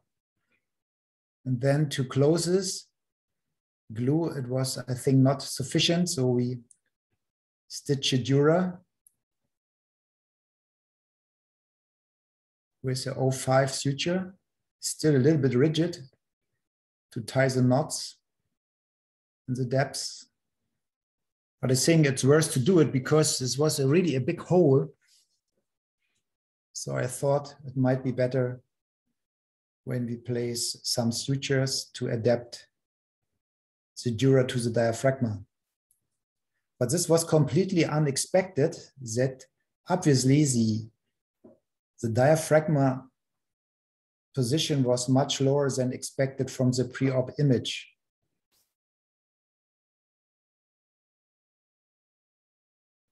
And as Sebastian said in his presentation, it's a little bit time consuming to bring the sutures and to tie it in the depths. But can be done. Then I put some fat in to fill the dead space, and then fibrin glue. And then again, I use this resorbable plate, which gives a good buttress. And then another fat. And this is a post-op result. And this is after 3 months. And now you see after 1 year, the fat is almost completely gone. But it's interesting, when you look here at the image, we think the diaphragma is pushed up and we can cut here, it's no problem. But obviously, there was a folding of the diaphragma because the original position of the diaphragma was that way, and then the tumor pushed it up so that we had the duplication of the dura here, and that's why I cut straight through this. This is unusual, but can happen. And then I want to present my worst complication. This was a 40-year-old female, which was originally a male.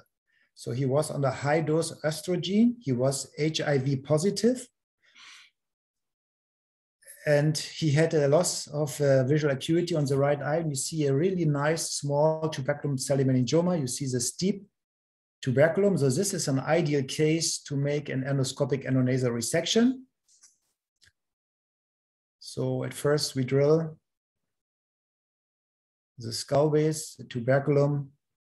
We unroof the carotid because the tumor was located in this area. You see the right carotid here. Open the dura.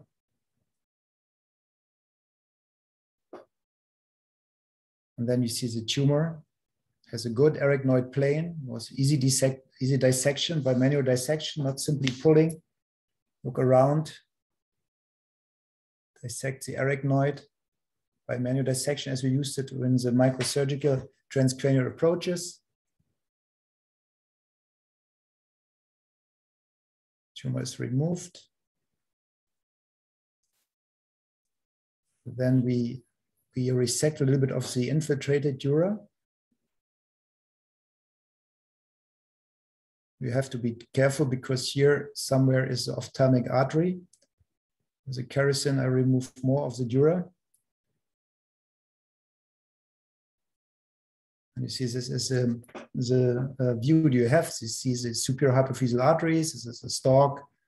And this is a chiasm. Everything looks good. And then usually we wanted to take a FET at that time. And then my assistant said, oh, we can try Tachocele.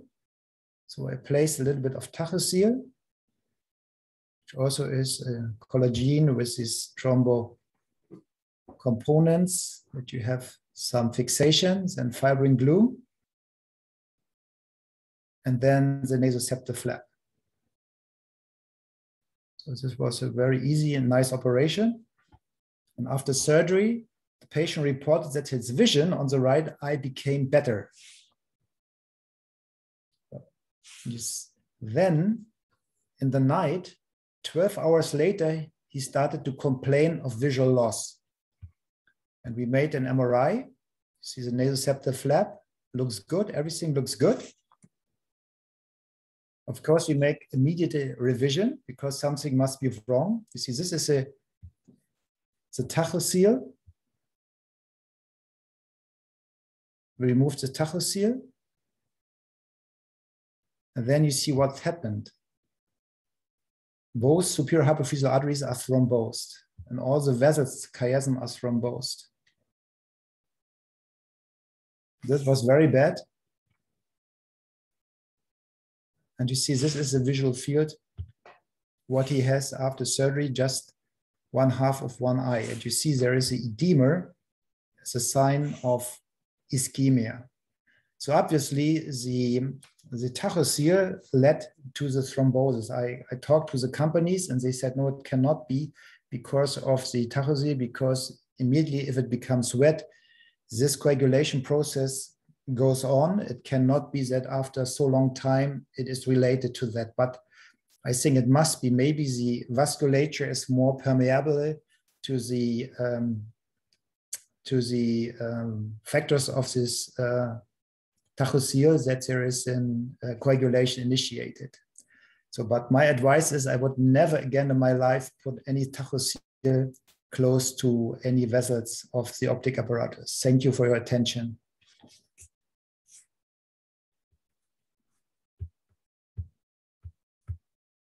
Thank you so much, Henry, for sharing with us your tips and tricks, your experience, and also your complication. Not always easy to speak about the complications, but very interesting to know what we can do and what we must avoid. And definitely those advice are truly relevant.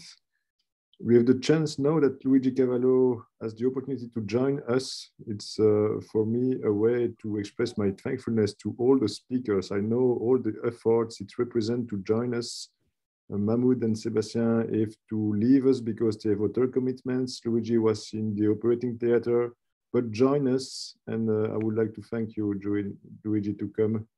I hope you were not too much under pressure during your surgery. So it's a pleasure to listen to you and to know how you do a standard pituitary procedure. Please. Thank you.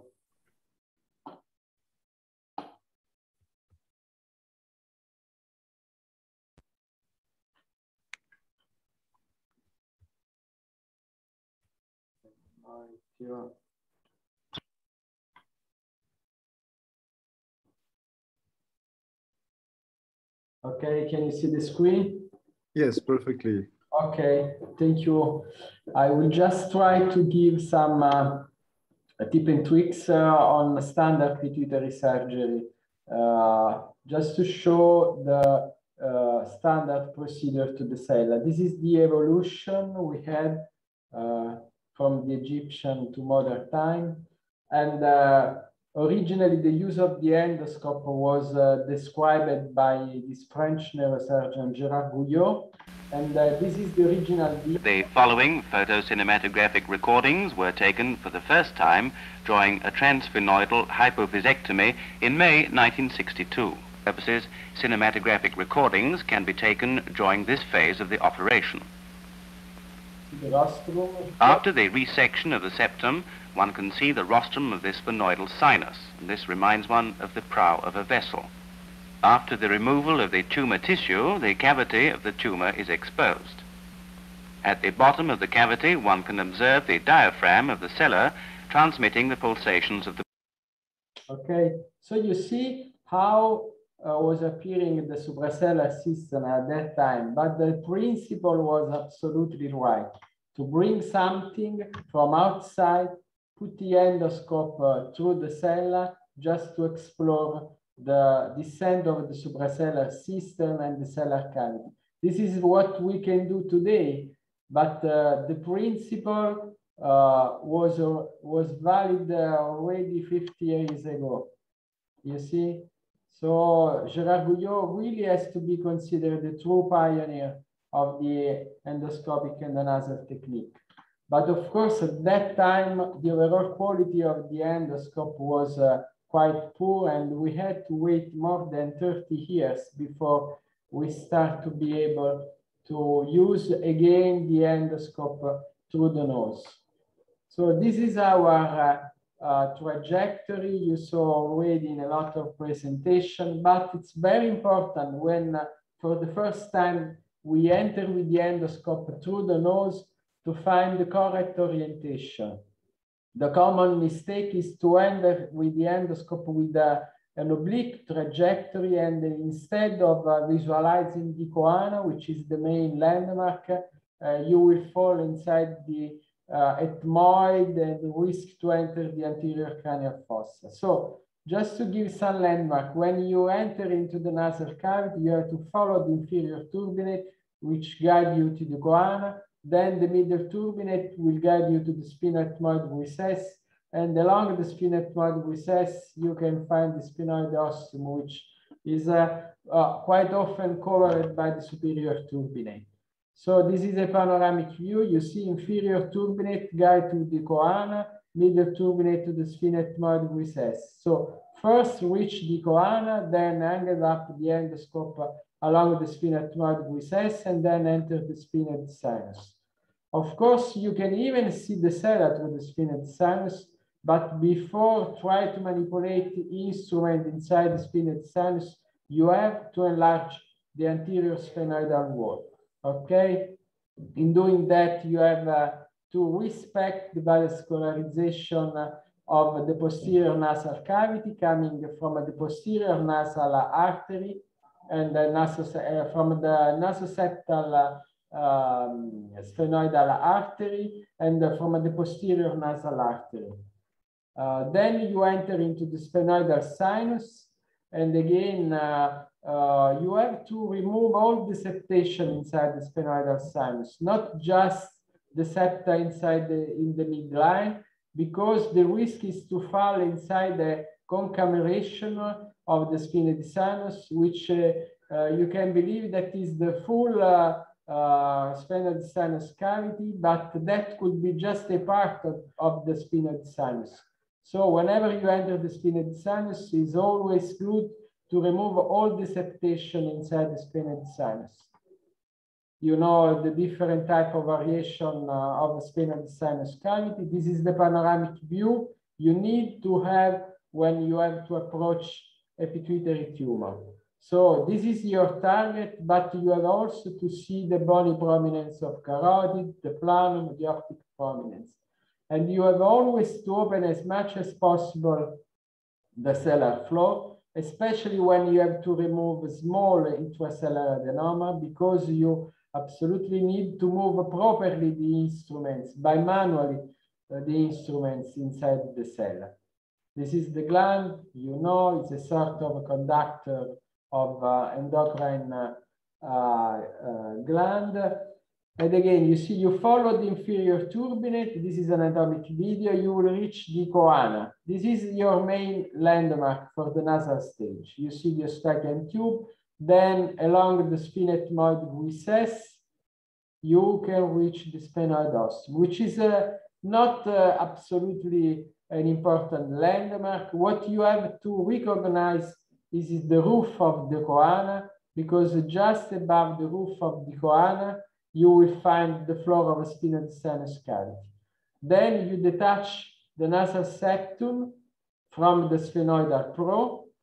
In this way, you increase also the maneuverability of the instrument, complete your anterior sphenoidotomy, and then you expose the cell. So basic concept, never do middle turbinectomy for pituitary surgery. Of course, there are some acromegalic patients in which you have a very large hypertrophic turbinate and you are some way obliged to remove one turbinate. But otherwise, in the vast majority of the case, there's no need to remove the middle turbinate. You just have to lateralize. Do wide sphenoidotomy in the useful nostril. 3 main steps.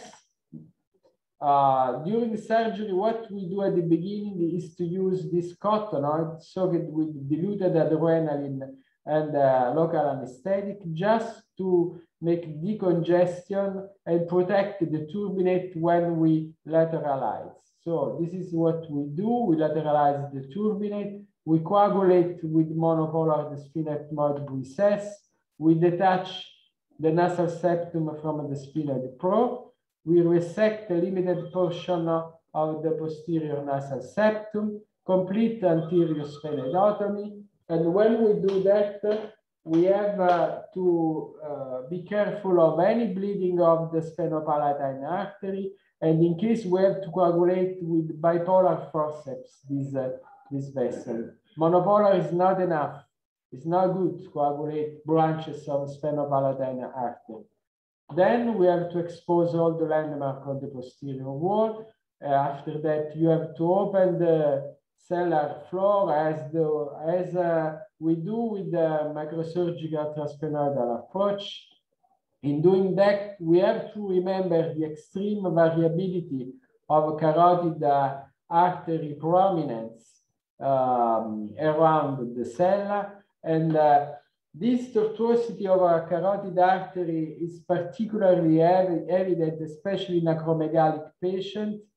You can have sometimes kissing carotid just in the middle of the cella. So always to check the position of a carotid artery, not only at the level of the cella, but also along the floor of the sphenoid sinus, because it's not so rare to have a prominence of the petrous portion of a carotid artery inside the sphenoid sinus. For this reason, it's very good and useful to use the microdoppler probe, and then you have to remove the pituitary tumor.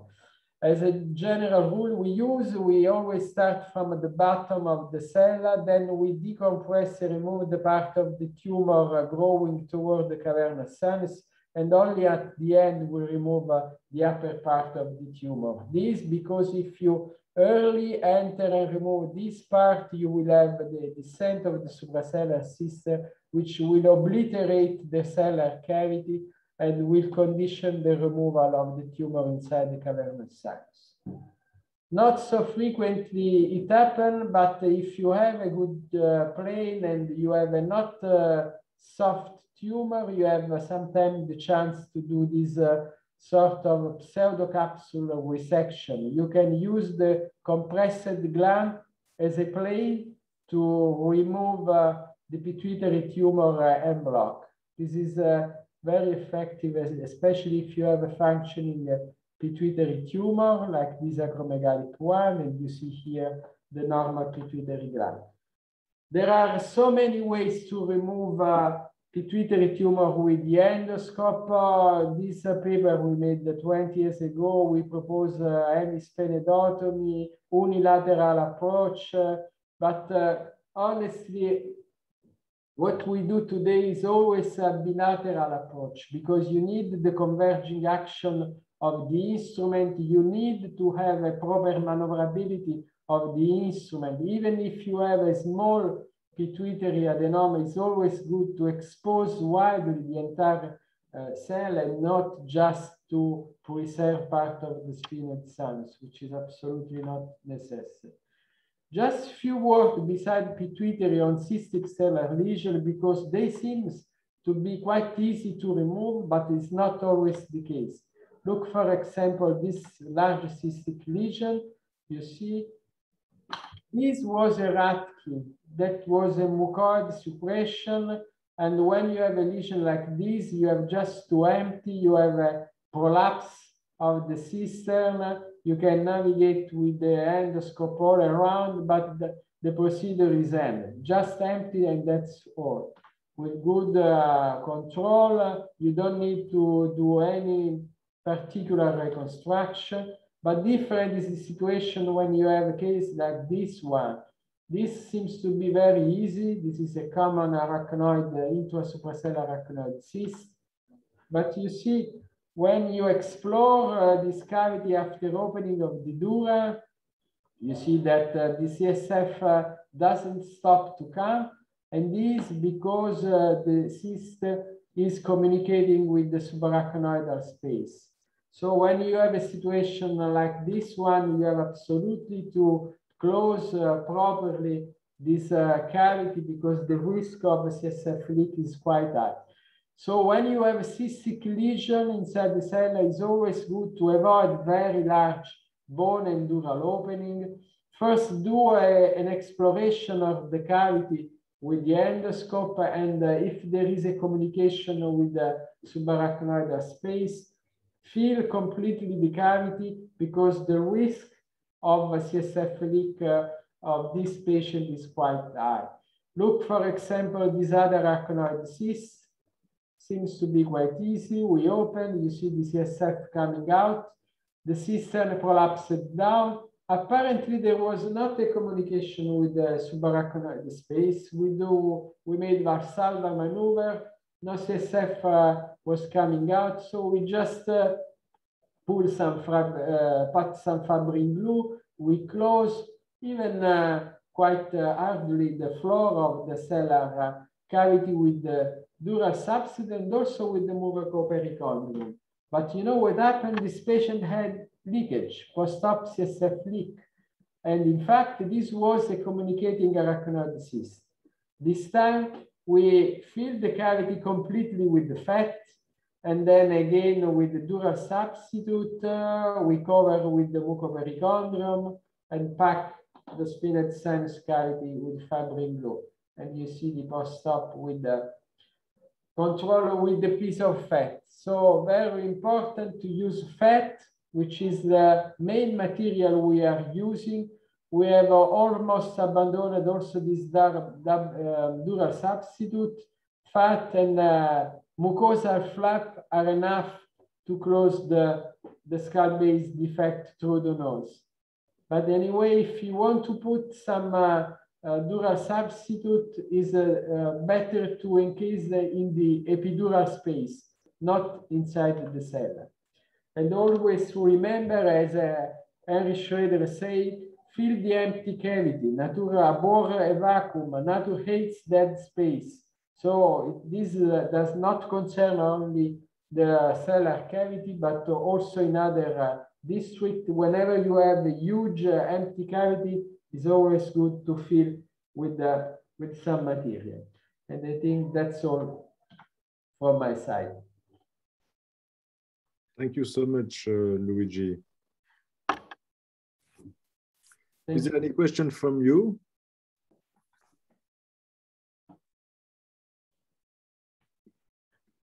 I think everybody's tired. Yes, it's already late. Yeah. You made the conclusion, Luigi. It was very nice. No question from you? I see from the audience a question maybe for Luigi or Henri, or to decide whether to do a complete hypophysectomy or partial, or which part to remove.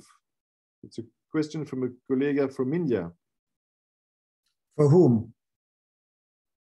I think it's maybe in Cushing's disease.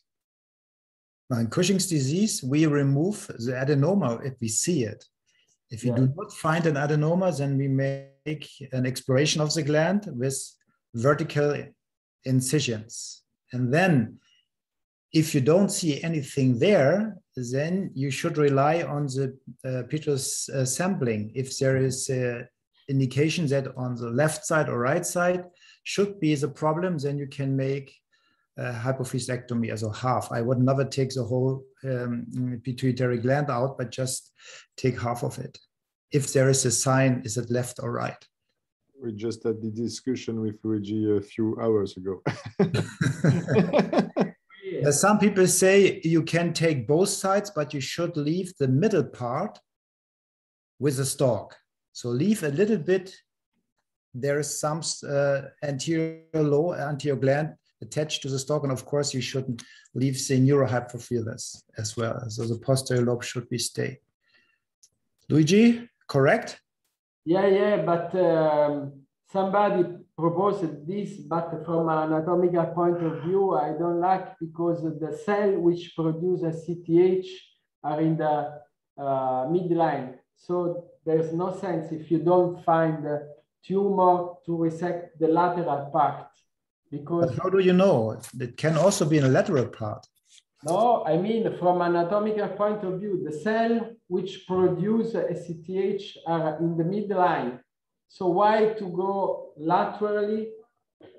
As you say, I follow the gradient of a CTH on petrosal sinus sampling, but I don't do explore laterally just because I didn't find the tumor. Maybe I was not so clear, but the principle is to not resect the gland without any gradient on petrosal sinus sampling. Yeah, sure.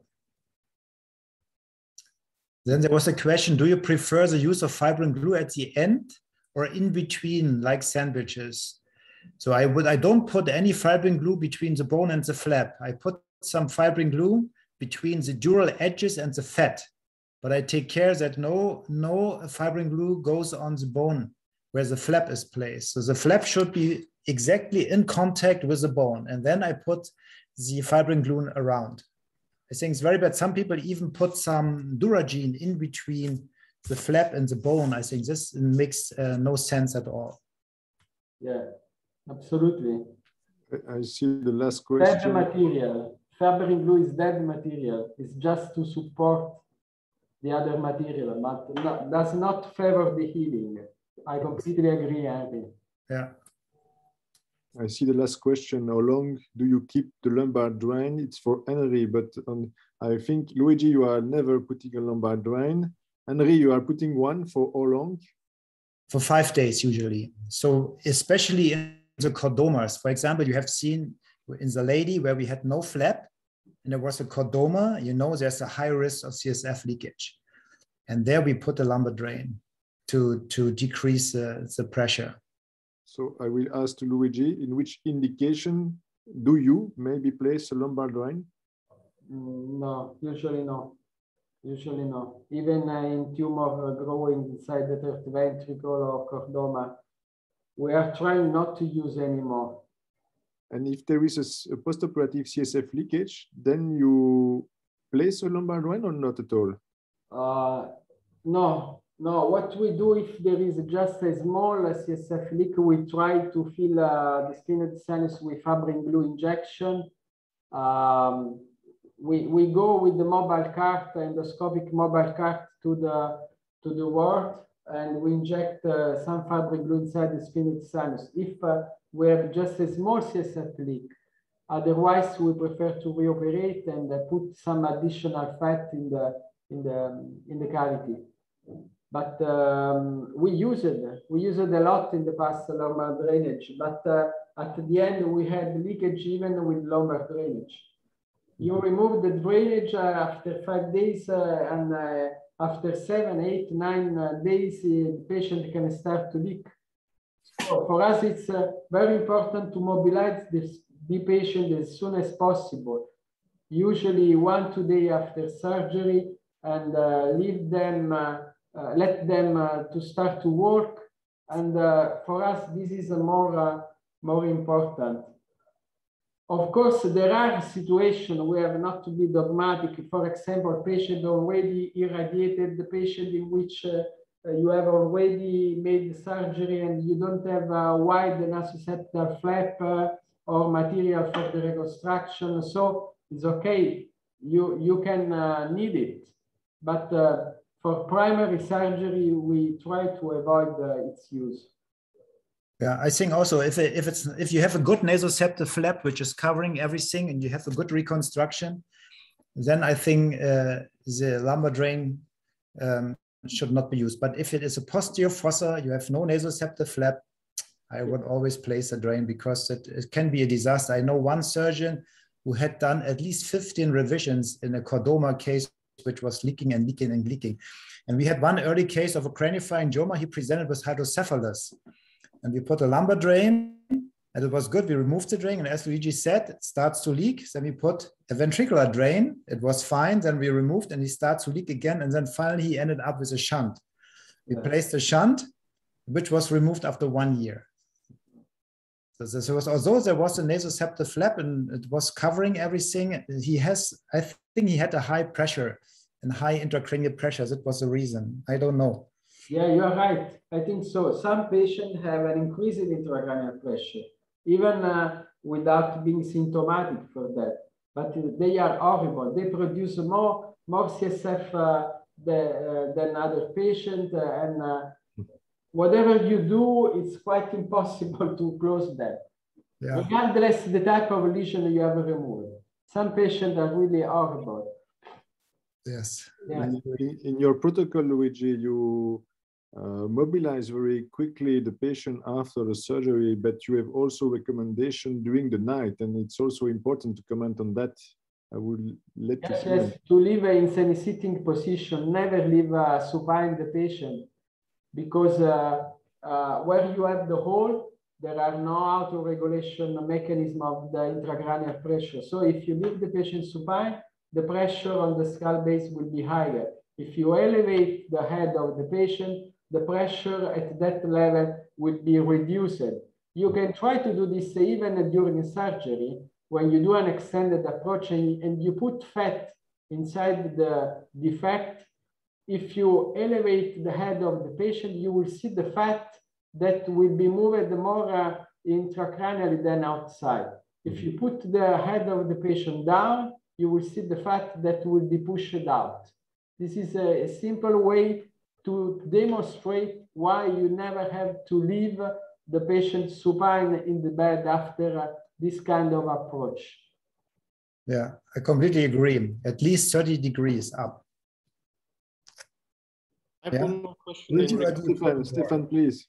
Just in regards to closure in, for example, clavicle chordoma in redo cases or delayed flap failure after proton therapy, whatever. What's your strategy? Would you use a free flap, or would you do some more complex temporoparietal options or artificial materials? What do you use? If it is radiated, you mean? If it is radiated? Yeah, and just if there's no flap available, just for a redo operation or for a delayed failure after radiation or infection or whatever, and you need to close, would you do a free flap, a fascia lata flap, or artificial material, or a temporoparietal via the ATF? Temporopolar flap. Yeah. Must be So in a current post-irradiated, you need a vascular pedicle flap. Exactly. So No way. No way. Okay. Or you talk to your, approach. yeah, we have craniofacial surgeons, they are very familiar with vascularized flaps. They can make a vascularized flap, but you need something which is living. If you put that material in an irradiated area, it will not work. After 70 gray, after prototherapy, there is no vital tissue to try to fix. It's a need a new vascular pedicle flap. Yeah. Only way. Yes. There's one more question here. Do you use Duragene by closing such a defect of the dura? So we use Duragene only if it's a small defect, mainly to augment the diaphragma. So what I showed, it was a pituitary tumor and the diaphragma was very thin. It was just only a layer of arachnoids, and I used Duragene to augment it because I had this case which sneezed after the extubation, and then a fountain of CSF came from the nose. That's why I reconstruct, I augment the dura, and then I reconstruct the bony floor with this resorbable plate. So we are gently arriving, I think, to the end of the webinar. It was very interesting and attractive. Thank you to all of you, as usual. It's an opportunity to invite all of you to the next ENS skull-based section webinar, which we take place mid-December, 15 December. And now we will move and in the next webinar, maybe more discuss other approaches. And the topic on mid-December will focus on the pteonal approach. So you will see different angle of vision to reach many pathologies. And I hope to start with an anatomical overview with Stefan and then move us with the same format than today. Very interesting way from the basic to the clinical applications, the how I do it technique and the other ones. So thank you to all of you. It will be a great pleasure to meet you next time, and we keep in touch in the meantime or whatever. Yeah, have a nice evening. Thank you. Bye-bye. Have a nice evening to all of you. Everybody. See you. Bye-bye.